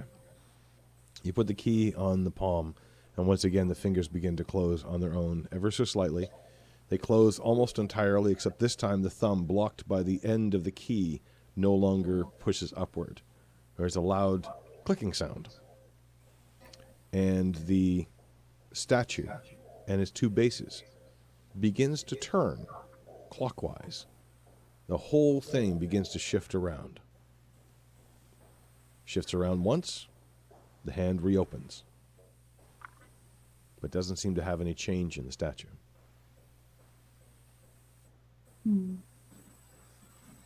So the statue basically just rotated on the spot? The statue and its two base elements all rotated together. But you did notice that as I pointed out before, the two base elements seem to turn somewhat independently. Annie, put the key in the palm again, but let me take the stick and I'll stick it in that hole. Yeah. Once he has the thing where he wants it, I'll put the key back in. So you're just dropping the stick in the hole? Yeah, putting the stick in the hole, and then I'll touch the amber to make it stay. Okay. Just in case. You once again place the key on the palm. The fingers close. Yes. The statue starts to move. The middle section of the statue no longer moves, held in place by the stick, as only the upper part and the lower part move. They turn once around, there's a loud click, and the whole thing turns and twists out of place, revealing stairs down. Cool. Hey! We figured it out. Yay! And I thank Gamatrice for her help. Yes. There's no explicit motion or reaction from that direction, but as you kind of glance over, probably just a trick of the light, but did the hollow socket just wink at you? It's hard to tell. The water runs down the stairs, which are wide and carved of, again, the same sort of marble infused with crystal that glitters and gleams as you step down each step. I'm assuming you're stepping down. You don't have to. Oh, yeah. You could just leave right now. It'd be hilarious. Now we found the way in. Let's just take the gems and leave. Are you going to retrieve any of the things that you've placed there? I think we should leave them there. Yeah. At least for now. I don't know what would happen if we tried taking them. I'm hesitant to steal something from an ancient temple of power. They're not ours to take. I'm just worried. What if more bandits come by later and find them and then steal them? Is my only worry. Well, the way that this is set up, I think it might reset. Yeah. Just what? If you froze. Just the way that this is set up, I think it probably resets itself. Okay. You also notice, glancing around, that the water still is piling up and stopped by an invisible barrier around the entrances. Yeah. I'm going down anyway. Yeah, I'll go down too. Okay. Yep. As you step down the stairway. Yep. Did you want to do something? I'll go in last. Okay. As you step down the stairway, it's a little bit difficult in the first couple of steps because water's flowing over the steps. But then a few steps later, you realize that the way that the stone has been carved actually sluices the water off to the left and right, running it down into aquifers, essentially, that run along the sides of the stairs. It descends about 40 feet straight down, a 45-degree angle, a normal set of stairs. They look well trodden. There's signs of wear, but the stone itself seems to be extraordinarily tough. and it leads into a crude stone tunnel. It looks as though the stone on both sides was simply pushed out of the way rather than carved out of solid stone. Up ahead, you can see the glow of purple light, strangely enough. Do you proceed all the way down? Silas will. Okay. Yeah, I'll follow. Okay. Beneath you, once again, although the stones have kind of been shoved to the sides and creating this tunnel, it looks as though that same stone has been placed in blocks along here, making it a very firm a very firm walkway. As you move along, small elements of crystal in the rocks beside you start to glow from your presence, bathing the whole place in this purplish bluish light. Not brilliant and bright, more like moonlight than anything else. As you come closer and closer, you can see on the other end of this long hallway this purplish glow, and the edge is around this round opening, about 8 feet tall, curved, and the edges are all jagged with a purple jagged stone, purple green kind of. And as you step closer and closer, you see and find yourselves in a massive geode. If you've ever seen one of those, basically they are inverted bowls of stone in which crystal has grown inward. They are, well, if you haven't seen a geode, they are absolutely gorgeous. This one in particular seems to pulse here and there with little bits of wispish light coming out of the stone. And the large jagged stone, the large jagged crystal from all directions is surrounding you. Kind of as you crest the threshold and begin to see this, Silas, and you let out that involuntary whistle, you can hear the echoing sound. There's enough light in here to make out the bare shape of the space, but it is massive. A geode like this would be the equivalent of a house-sized geode, essentially. This would be something, if it was dug up, this would be an entire mine, probably of its own, of amethyst.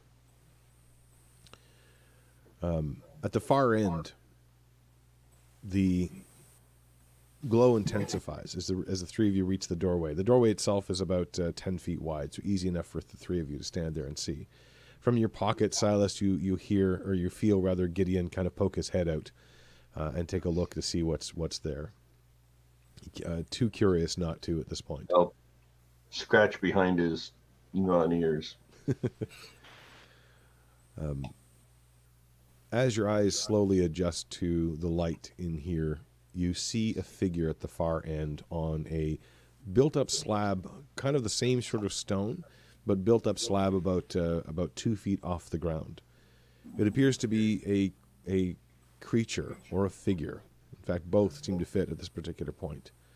It is large, about 10 feet long, you would estimate, in the base.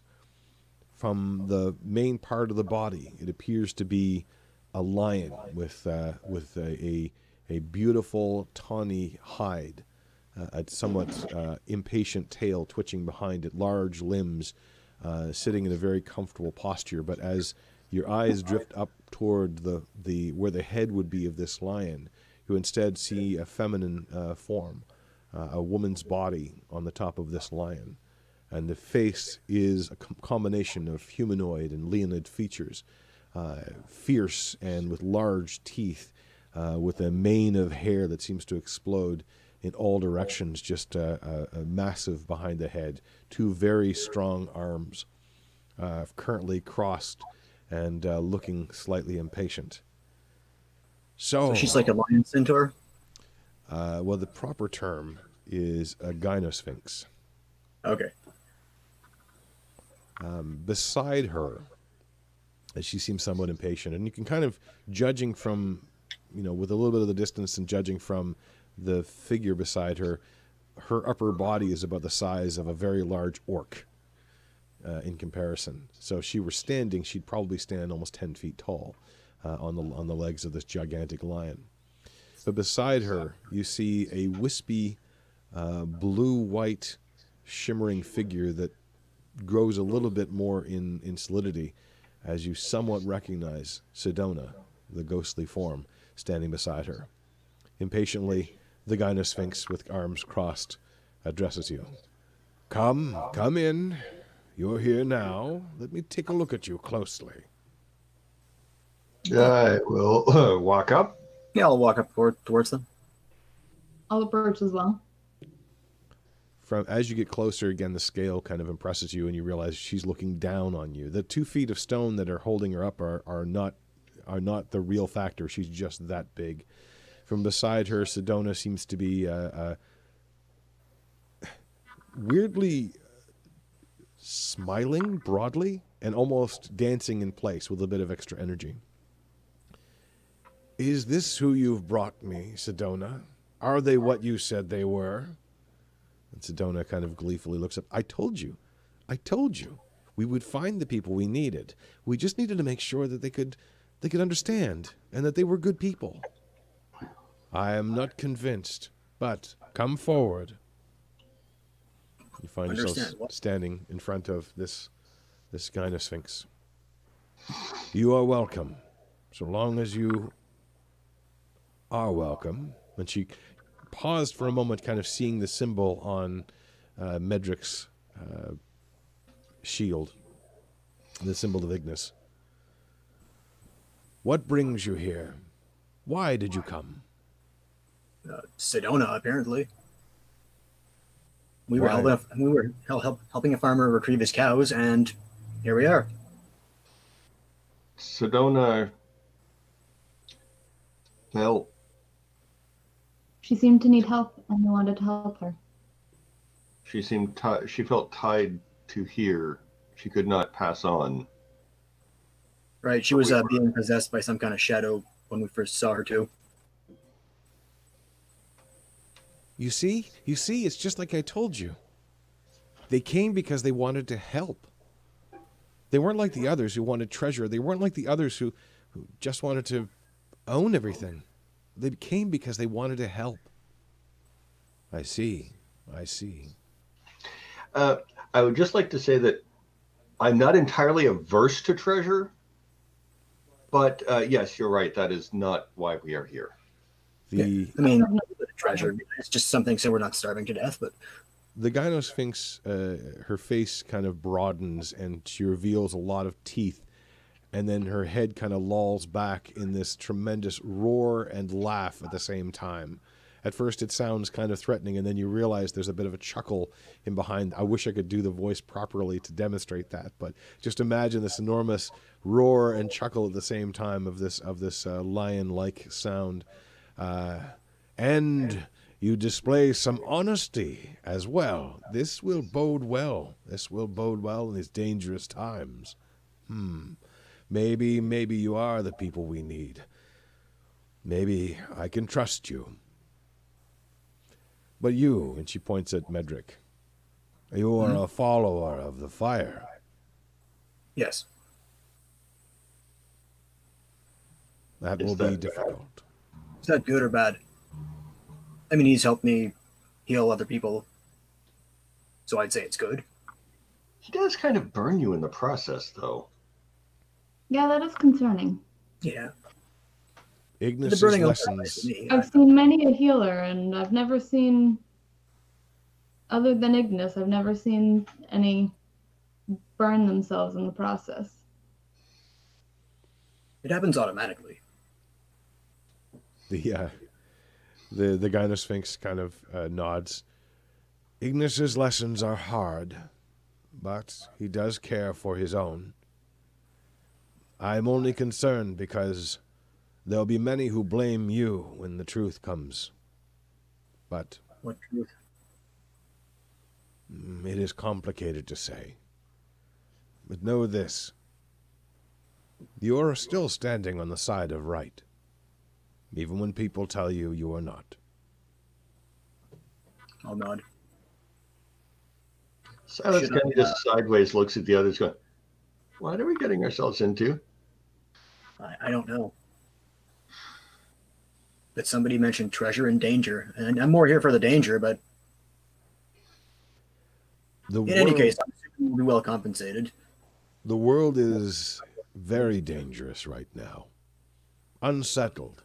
The changes have not fully manifested yet. And there are those who would take advantage of this time. That's why I'm still here. I should have left with the others, but I remain behind. Sedona, too, although not entirely intentionally. What changes are you referring to? Does it have anything to do with the fact that we don't remember last month, last year? She nods.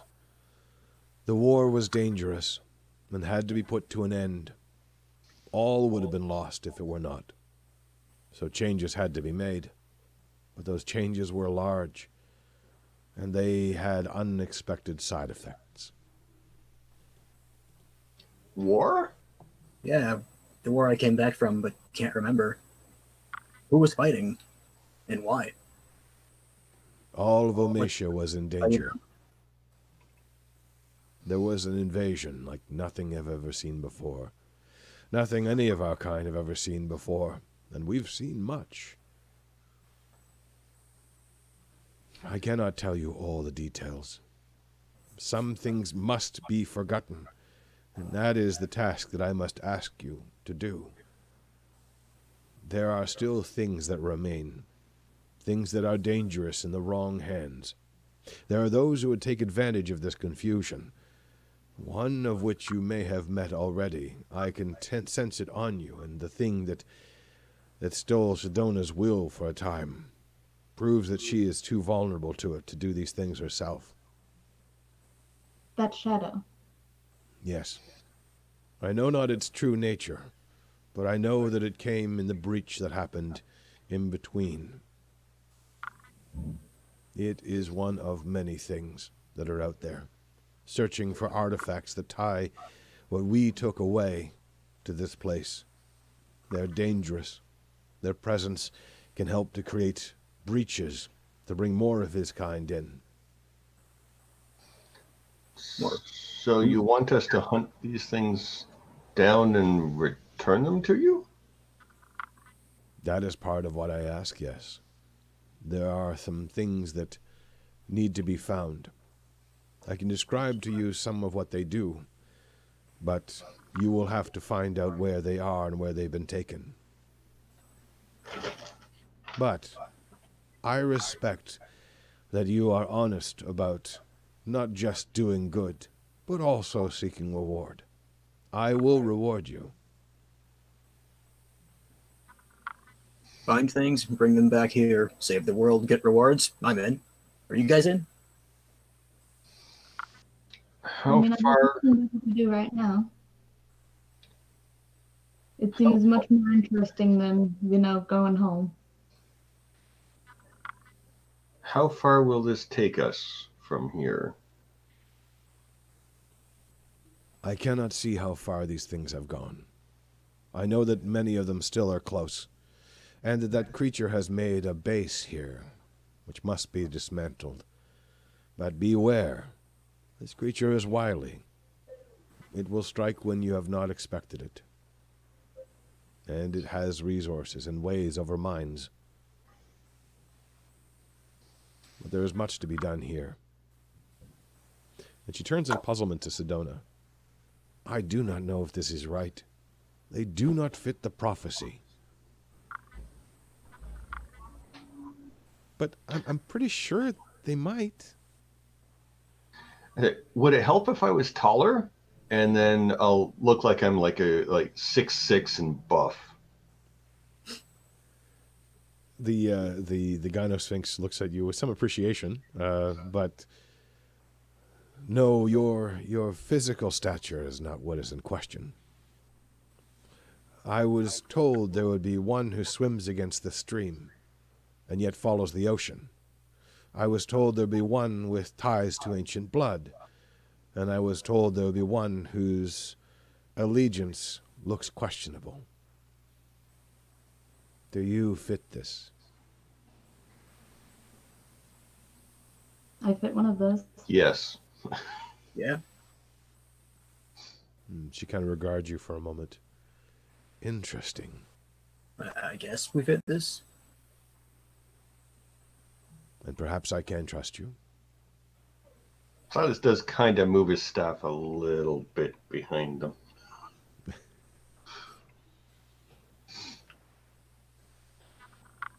If I can help do good, then I would be happy to do so. Even if it takes you against your own people? Or even if it takes you closer to them?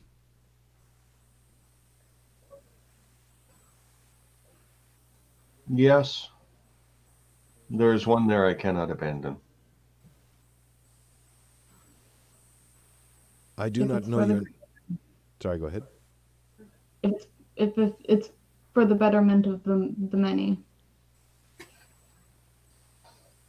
I do not know your names. Please tell me how I may address you. I am Catherine. Hi, Catherine. I am no, I am Silas Marsh. Of the eighth lot of marshes? You know, the Marsh District. Marshes, marshes, marshes. Medric. I go by Annie. Well, Mitt, I know your names now. I can find you wherever I need to. And there will be other ways for you to come to me.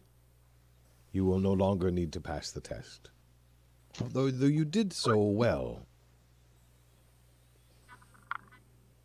I was asked to create that test a long time ago for other purposes.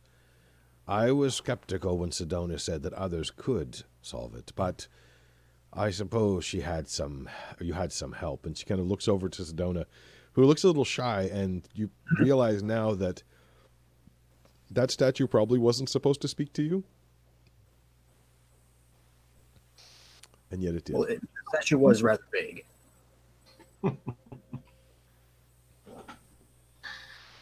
And also, I was worried about that earlier. What if bandits or criminals get into the temple and steal the jewels? Can that happen, or are there wards against that? They can certainly try. Grammatrus is waiting for those who try. I'll smile and nod. To be itching for a fight. It's been a while since anyone breached that far. It would have been interesting. Not that I have anything against those who are chosen by prophecy, but it would have been interesting to see. Yeah. Occasionally it's useful to have one's butt kicked. But It reminds people of where they are in the world. I had sensed others who were close to breaching the same area. Be careful of them.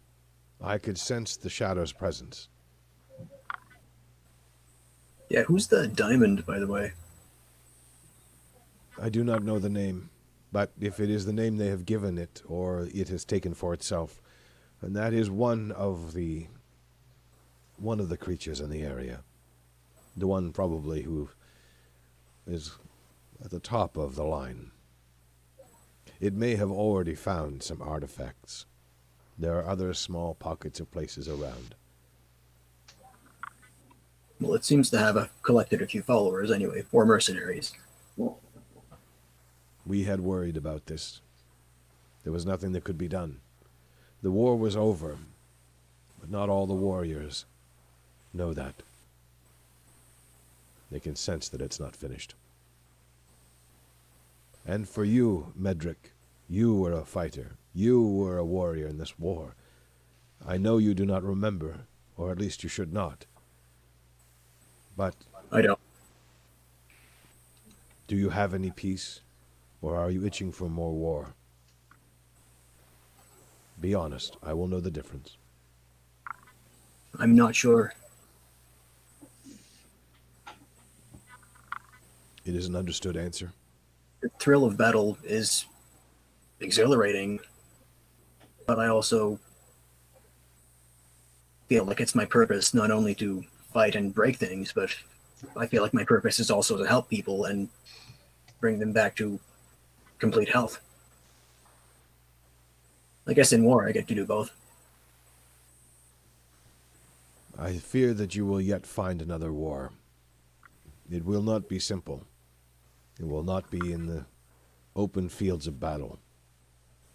But it will be important, and you will save lives. She gets a distant look in her eyes. Medric nods. Almost as though she's consulting something you cannot see.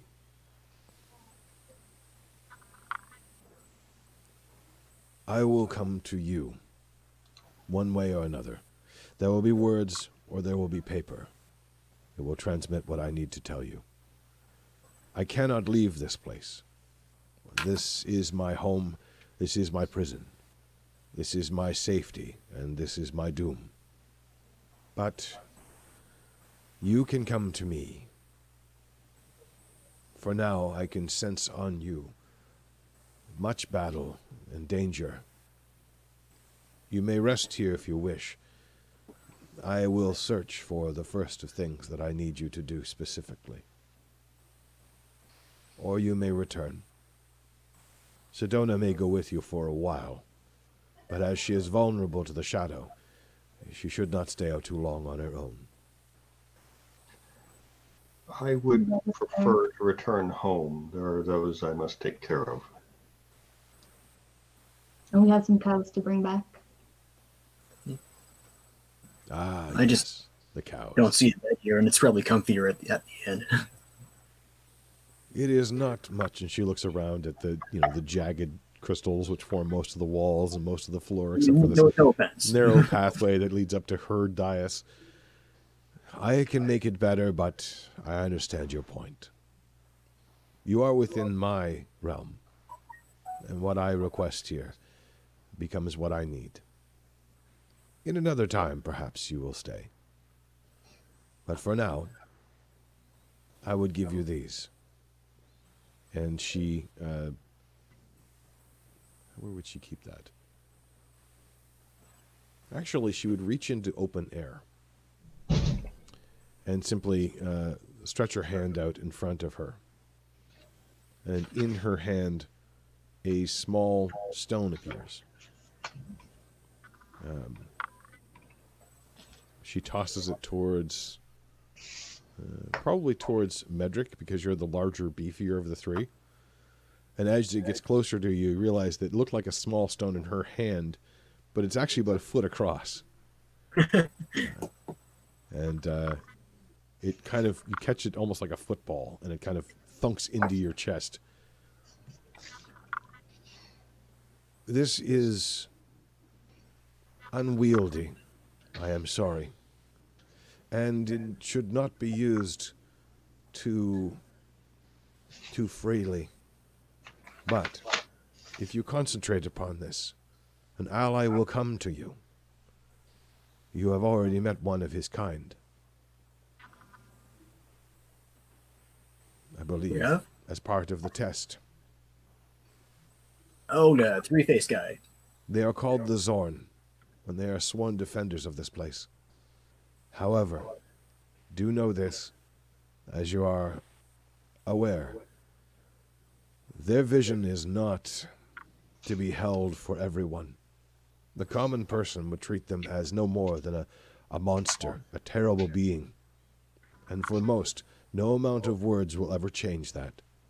Keep this in mind, that while an ally can also prove to turn anyone who is not already your ally against you, or at the very least make them afraid. But with this, you may summon that ally once per day. She holds out her hand again. And in her hand, kind of forming and wisping in curves, in little purple traces that seem to form out of crystalline air. It seem to circle and produce almost tube-like extensions. And she kind of draws them in the air and they become real. and then they land upon her palms. And this time she again tosses them towards Medric, again the person who's probably going to be able to catch things more easily. These are lighter than you might expect, and they seem to be woven out of pure amethyst purple crystal, with thin lines of water that seem to run inside the veins of this. These will give you some protection, whoever wears them. They will aid you in what is going to be a very dangerous and very difficult endeavor at times. Once you are known to the shadow, if you are not known already, then you will be targets. All I can do is give you some of my blessings. The shadow did recognize me. She kind of regards you. But nobody here should know. The creature, Catherine, kind of looks at you with a little bit of surprise that quickly turns to understanding. Then you are best to make sure that you are all safe and protected. One more thing. Wait, the shadow was here? Yes, when I was tying up the cows up front. Then it has marked you. Beware of that. It may try to harm you. These will help. And one more thing. She kind of stares off into the distance. One more thing to keep you safer. And once again, she begins to kind of weave in the air. This time, there's a silvery line that seems to shimmer and hover in midair. And it doesn't feel entirely like she's crafting these things, so much as calling forth them into existence. Not so much building them, as willing them to come here and be here now, as if they existed somewhere in some idyllic plane of objects. She calls forward, and it looks like three silvery lines, three almost wave-like lines that appear, and then wraps that in amethyst again. This time it's light, and she tosses it to Medric to catch once again, because he's the best fetch partner that she's had apparently for a long time. So I have like a 1 foot wide like football under one arm. We grab the second thing, like put it between two fingers and one arm, and it's like. And then the third thing is again very, very light. The silver within the semi-translucent amethyst appears to shimmer and twist in whatever light there is from this room, and almost seem to provide an illusion or a distraction at the moment. This too will help save you from danger. Would that I had bigger gifts to give you, and maybe perhaps I will be able to conjure more things. And as you are able to do the work that I need, perhaps too you can also form the allies that you need to do more. There will be much required. There is something coming. And while we are preventing the widening of the breach still exists. All we can hope to is not make it worse. But you will need allies, and you will need protection and friends, maybe even people who work for you. I can supply you with much.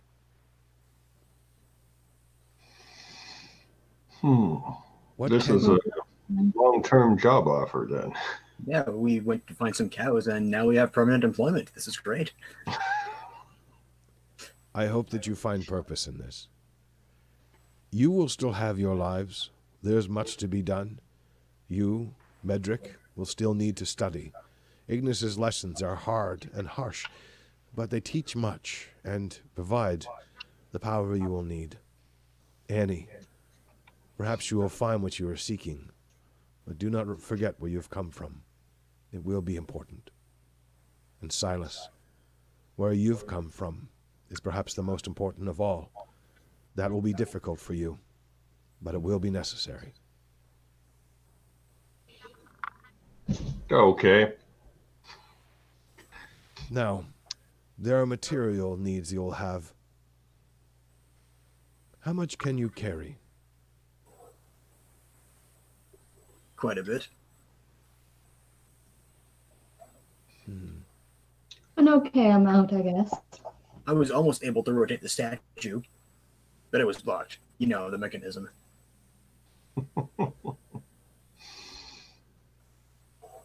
She reaches from behind her and seems to pull a leather satchel and just throws it towards you. And it lands with a heavy clink in front of you. Okay. Sell these my hands things. You got it. Yeah. Sell these things. Or if you need to use them, I suppose, you might. And when you take a look inside the satchel, it's filled with about 300 gold worth of items that would be found in a temple. Some with precious gems, some that are made of gold and silver. On their own, they could be sold as art objects, but if they were, they'd be perhaps identifiable, or perhaps an informant market would be even better. So if you can find the right person, you could definitely sell these for probably about $300 or $400, 400 gold. Cool. Thank you very much. Should be able to find someone in town that could deal in these. Be careful. They could be recognized to the wrong eyes. And while some of you are marked already, the rest would be quickly marked afterwards. Some of us are already marked. Yeah, one of the that were here earlier is one of my old allies. If she goes back to the diamond and tells them who I am, then I'm pretty sure I'm marked too. Old allies once can be new allies again. Yeah, I suppose we did save her from something. Then I say something like, note to the DM, I don't want to say I was Sedona. I would have you go then and dream. Yes, I think I will reach you in dreams. That will be the easiest way. All right, well, thanks for the forewarning. Thank you. You may not realize your importance yet. It will be dangerous. But Sedona believes strongly in you. And that is a vote of confidence for me too. It is a sad duty that I send you on to some degree. Because I ask you to remove from the world all that I had from joy. But it will be necessary. Now. Some things need to be hidden. Mm-hmm. Indeed. Sometimes we must make the difficult choices for what's better for the most. Wisdom. Sorry? Can somebody give him a cough drop or something? I magically conjure a cough drop. Sorry, ginger beer. Oh, yeah. That'll do. It's not for breathing. Not recommended for breathing. No. Then you would go. There will be another entrance for you. Nod. Silas to go pick up the sack. Okay. He'll carry the share. Okay. Yeah, hopefully we don't get ambushed on the way back again. I am always here. If you should need my counsel, I can give it. But know that my vision is limited here. I know more of the past, and much of that I cannot tell you. But there may be other questions that I can answer. You have an ally in Cathron. And there's something that tingles in the back of your neck, Silas. There's a certain sense of almost a magical incantation when she said that line. Almost as though it was more than just words. You feel a little conflict within yourself.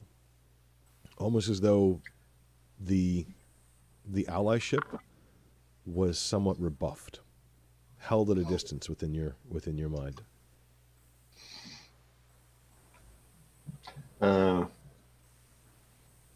Okay, like she was doing something, but it was slightly rebuffed. Okay. That's right. Almost instinctually. And recognized in a different way that you didn't expect. You could sense a sort of magic in the air. Well, we should probably leave then. We're going to need some time to get back to town. I'll go with you as far as I can. As long as it will not bring you in danger. Yeah. What time is it right now, roughly? I'm trying to think. I think it was basically around midday. You've been in darkness for the last several hours, mind you, because of the sealed off room that you were in and now underground. But you can imagine it's probably midday. Okay. As you move back up the hallway, the purple glow kind of fades behind you, and you find that there is a second pathway which is opened up. Again, almost as though stones had pushed aside a pathway and had revealed another stone walkway. This one leads up to another twisting stone arch or twisting stone staircase that rises up to a boulder, which is hollow on the inside. And as you pass out, you can see that there is a movement in the boulder itself. And Sedona points out where different parts of the boulder can be touched, and they will respond to you. That's the way she explains it. So it's essentially a secret hidden entrance built into a boulder. Cool. As we're leaving, I will ask, will the puzzle upstairs, will that reset itself, or? It has already done so. It is part of my domain. I figured, but it's better to ask than to assume. I appreciate this. Wouldn't want some of those things to just be out in the open. They serve their purpose, although that may have been the last time that test will ever be used. Perhaps I will dismantle it. It was frustrating, but it was definitely impressive, after having gone through it. It serves its purpose. As do we all. So, back up, midday, you find yourself in the forest. Sedona leads you... wait, you're a follower of the sun god. You're not going to be bothered by midday sun. If anything, it's like, oh, thank you, sun. Thank you, light. Nighttime. Emphasize. Sedona is... To some degree, there's a freedom that she has, which you haven't seen up to this point. You also kind of realize a little bit that part of what she had been portraying was put on. She clearly knows more than she has said and is not quite as vulnerable. But there is still that giddy youth which seems to be displayed in her. She seems to have full control over form and no longer even makes the pretense of running, but instead is dashing around you almost excitedly. Every once in a while, just sort of swooping up to one of you and holding you by the shoulders. I knew it! I knew it! I knew you would be the ones! You don't know how long it's taken, and how many others there were. But the ones to do what? To help us. Okay. To go on missions for Cathron? Has anybody else ever done this before? And met an unfortunate end? She looks a little sheepish. Well, there were many that were tested. Only a few that ever made it further beyond the test. But I have a really good feeling that you're going to go much further. And do much better. Thanks. You're welcome. And she kind of grabs you on the shoulder and kind of hugs you. But it's weird because while she has strength over her form is not entirely solid. So it's a little bit of a hug that penetrates the outer shell of your being and gives you a little bit of chill around the edges. Instinctively, you feel your body temperature warming up, and she kind of pushes backwards. Sorry. It's okay. Just a little bit awkward. And she leads you back in the direction, actually, of the Winthrop farm, which is the nearest one to here. Yeah. Well, we have to go get the cows first, but... Oh, right. Yeah. Yeah. I mean, I'm assuming we were bringing the cows back the entire time. So. Fair enough. You find the cows. They're already prepared, wrapped up, and put in the freezer. No, I'm just kidding. They're contentedly munching away at grass as if nothing has happened. Short-term memory, first thing to go. And you lead them back, and actually you see that Rex is out on the land. He's got the cows out grazing, and is in the process of kind of going through and checking all the cows in the field. He's kind of checking, this one's pregnant and it's going to be giving birth in a certain period of time. This one's coming along well. This one has a lame leg. That sort of typical farm work to make sure the cows and cows and sheep are all doing well. Every once in a while he calls out for Trevor, but nothing responds to that name. And then you see him kind of curse as you're walking up with the cows, cursing to himself. But when he sees you, you hear him shout from across the field, "Ahoy there! You found them!" A wave. Yep. He starts trundling over in your direction. Rex is not a young man, but the dealing with the shadow that happened before definitely took something out of him. And he moves slowly, going across the field. At this point, Sedona has vanished. You expect that she's mostly worried about scaring Rex, as she did before. But Rex makes his way across the field. He's got a large wooden staff that he's using to lean on. It's got a bit of a crook in the end as well. That staff looks well worn, as if he's had that for years. He probably has. And you almost get the impression that if you looked closely at it, you'd see where just the wear of his hand has worn grooves into the side of the wood just from him using it for so long. But he stalks up to you. "Well met, well met. Oh, there they are." And he walks over to the cows immediately, practically ignoring the rest of you for the moment. We found a post in the fence that can easily be removed and doesn't look like it. And that's where they were taking them out. What? Oh, that's terrible. You're going to have to show me that. Yep. Figure out how to repair that. Just let me catch my breath first. I got a little excited seeing you coming in, and it may have gone a little faster than I meant to. We found the thieves too. Hopefully won't be bothering you anymore. Well, that's good news. They went away, but we weren't able to put an end to their lives or anything. Well, maybe it's about time we hired on some people to stay a little longer. Alma was talking about that.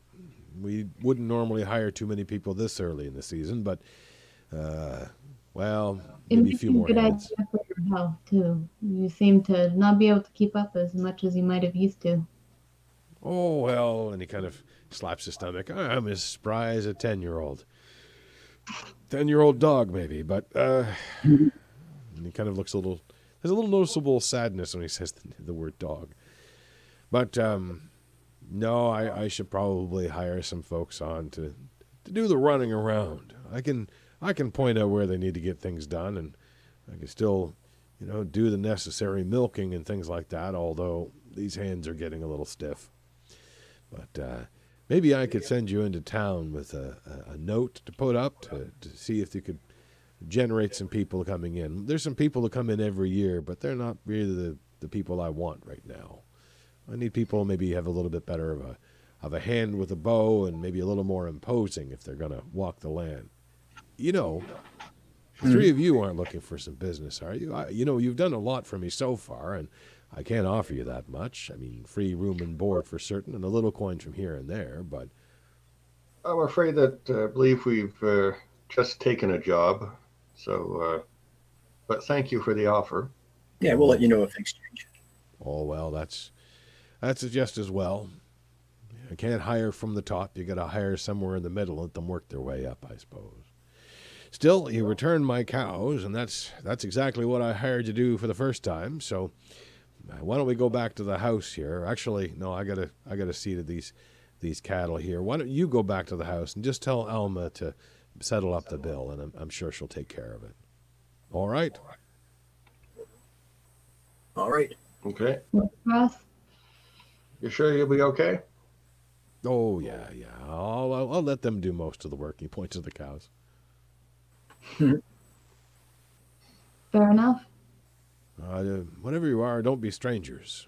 You can always come out to the farm here, any season. When the corn is ripe, that's the best time. But we have other things all year round. And kind of reaches over to the cow, which right next to him, caps over its ears. We also have pretty fine steak half the year too.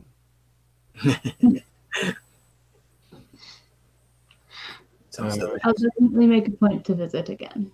Oh, that's good. That's good. And he kind of, yep. Well, I suppose you need to be going. We're afraid we must. Mm-hmm. All right. We can definitely put an ad up for your for the jobs you have up. Oh, right. Tell Alma to do that too. Her handwriting's so much better than mine. You take care of yourself. You too. Don't push yourself too hard. You'll worry Alma. Yeah. No, I'd never hear the end of it. He kind of watches you go and waves. Nice meeting you all too. Thank you, folks. Thank you so much. And he kind of starts the cow that we brought back and I'm going to name you Steak. And you can kind of see as he's leading these two cows back, he is leaning on them. He's actually using them kind of like the staff he had as well, and letting them do a little bit of the work. Remarkably, you kind of, for an older guy, his upper body must be extraordinarily strong because he's actually sort of leaning on the two cows, and his feet don't have to touch the ground all the time. The cows don't seem to care. You head back to the house. Alma thanks you. I got to check to see how much the original amount was. Probably wasn't a huge amount. I think it was a couple of gold. Yeah.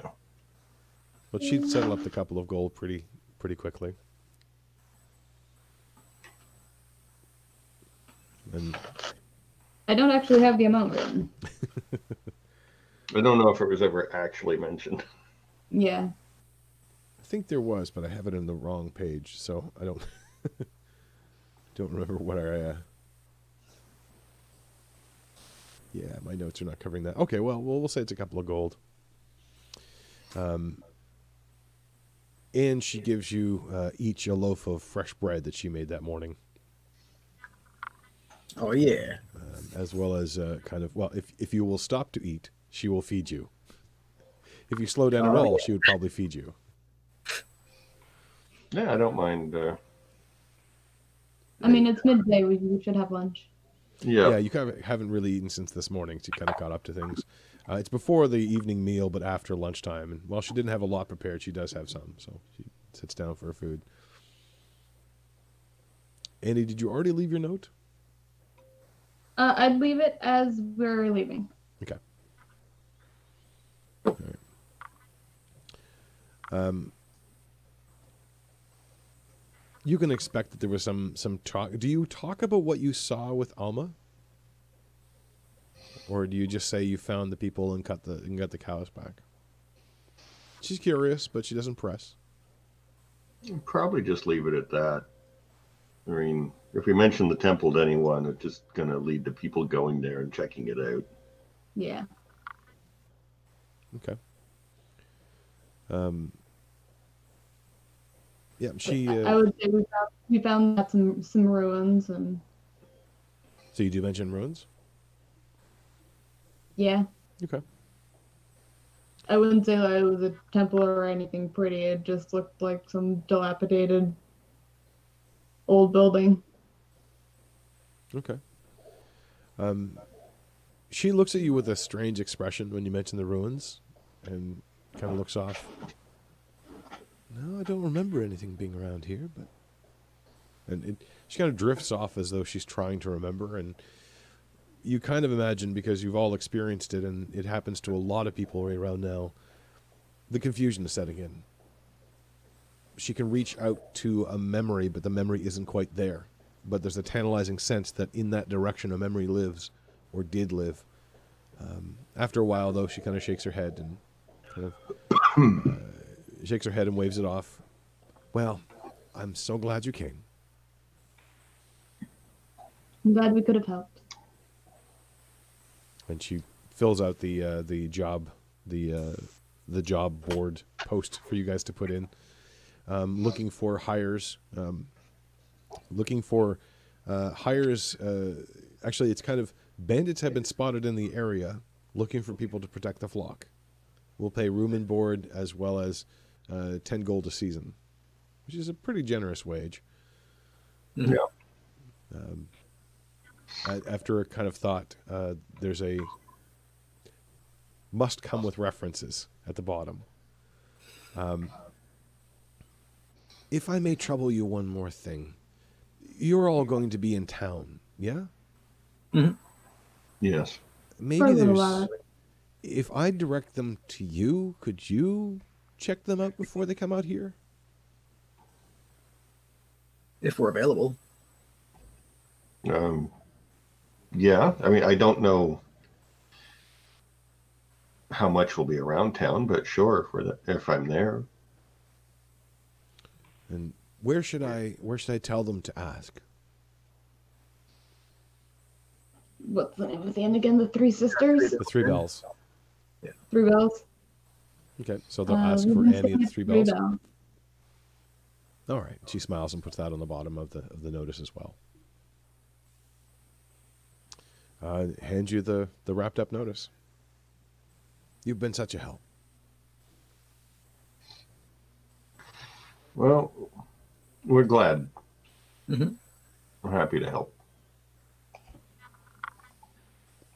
Now, okay. Sorry.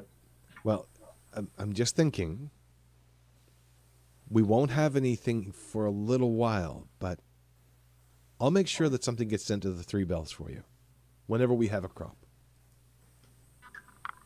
Our treat. Much Thank you so appreciated. much. Like 2 kilos of uncut heroin. As the kids like to say, a little bit of blow never did anybody any harm. No. Thank you again.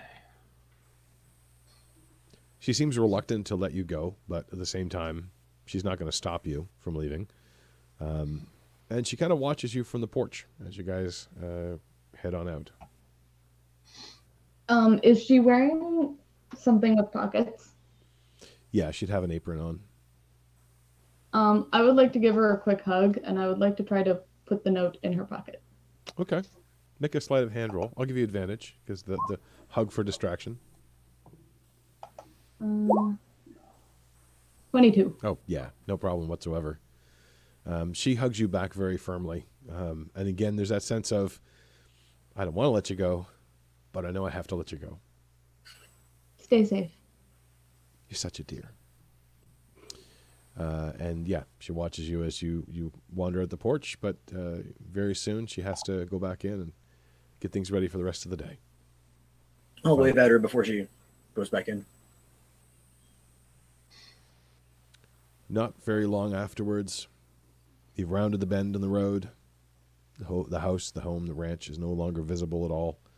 Nothing but trees on either side. This rutted road, which kind of flows back and forth between the village and the outskirts, the numerous farms that live out in this area. You're passed by a cart coming back from the village. Looks like they were in town to sell some goods. Looks like ceramics and that sort of thing. About half the wagon is empty, so probably sold a whole bunch, or maybe they're bringing back stuff. It's hard to tell. They wave as you pass, and you kind of climb down out of the hills. What's that? I'll wave back at them. Yeah, same. Silas, you're familiar with them. There's a big kiln that a family runs. It's not far from one of the waterfalls out there. It gives them natural extra power source as well as water to use.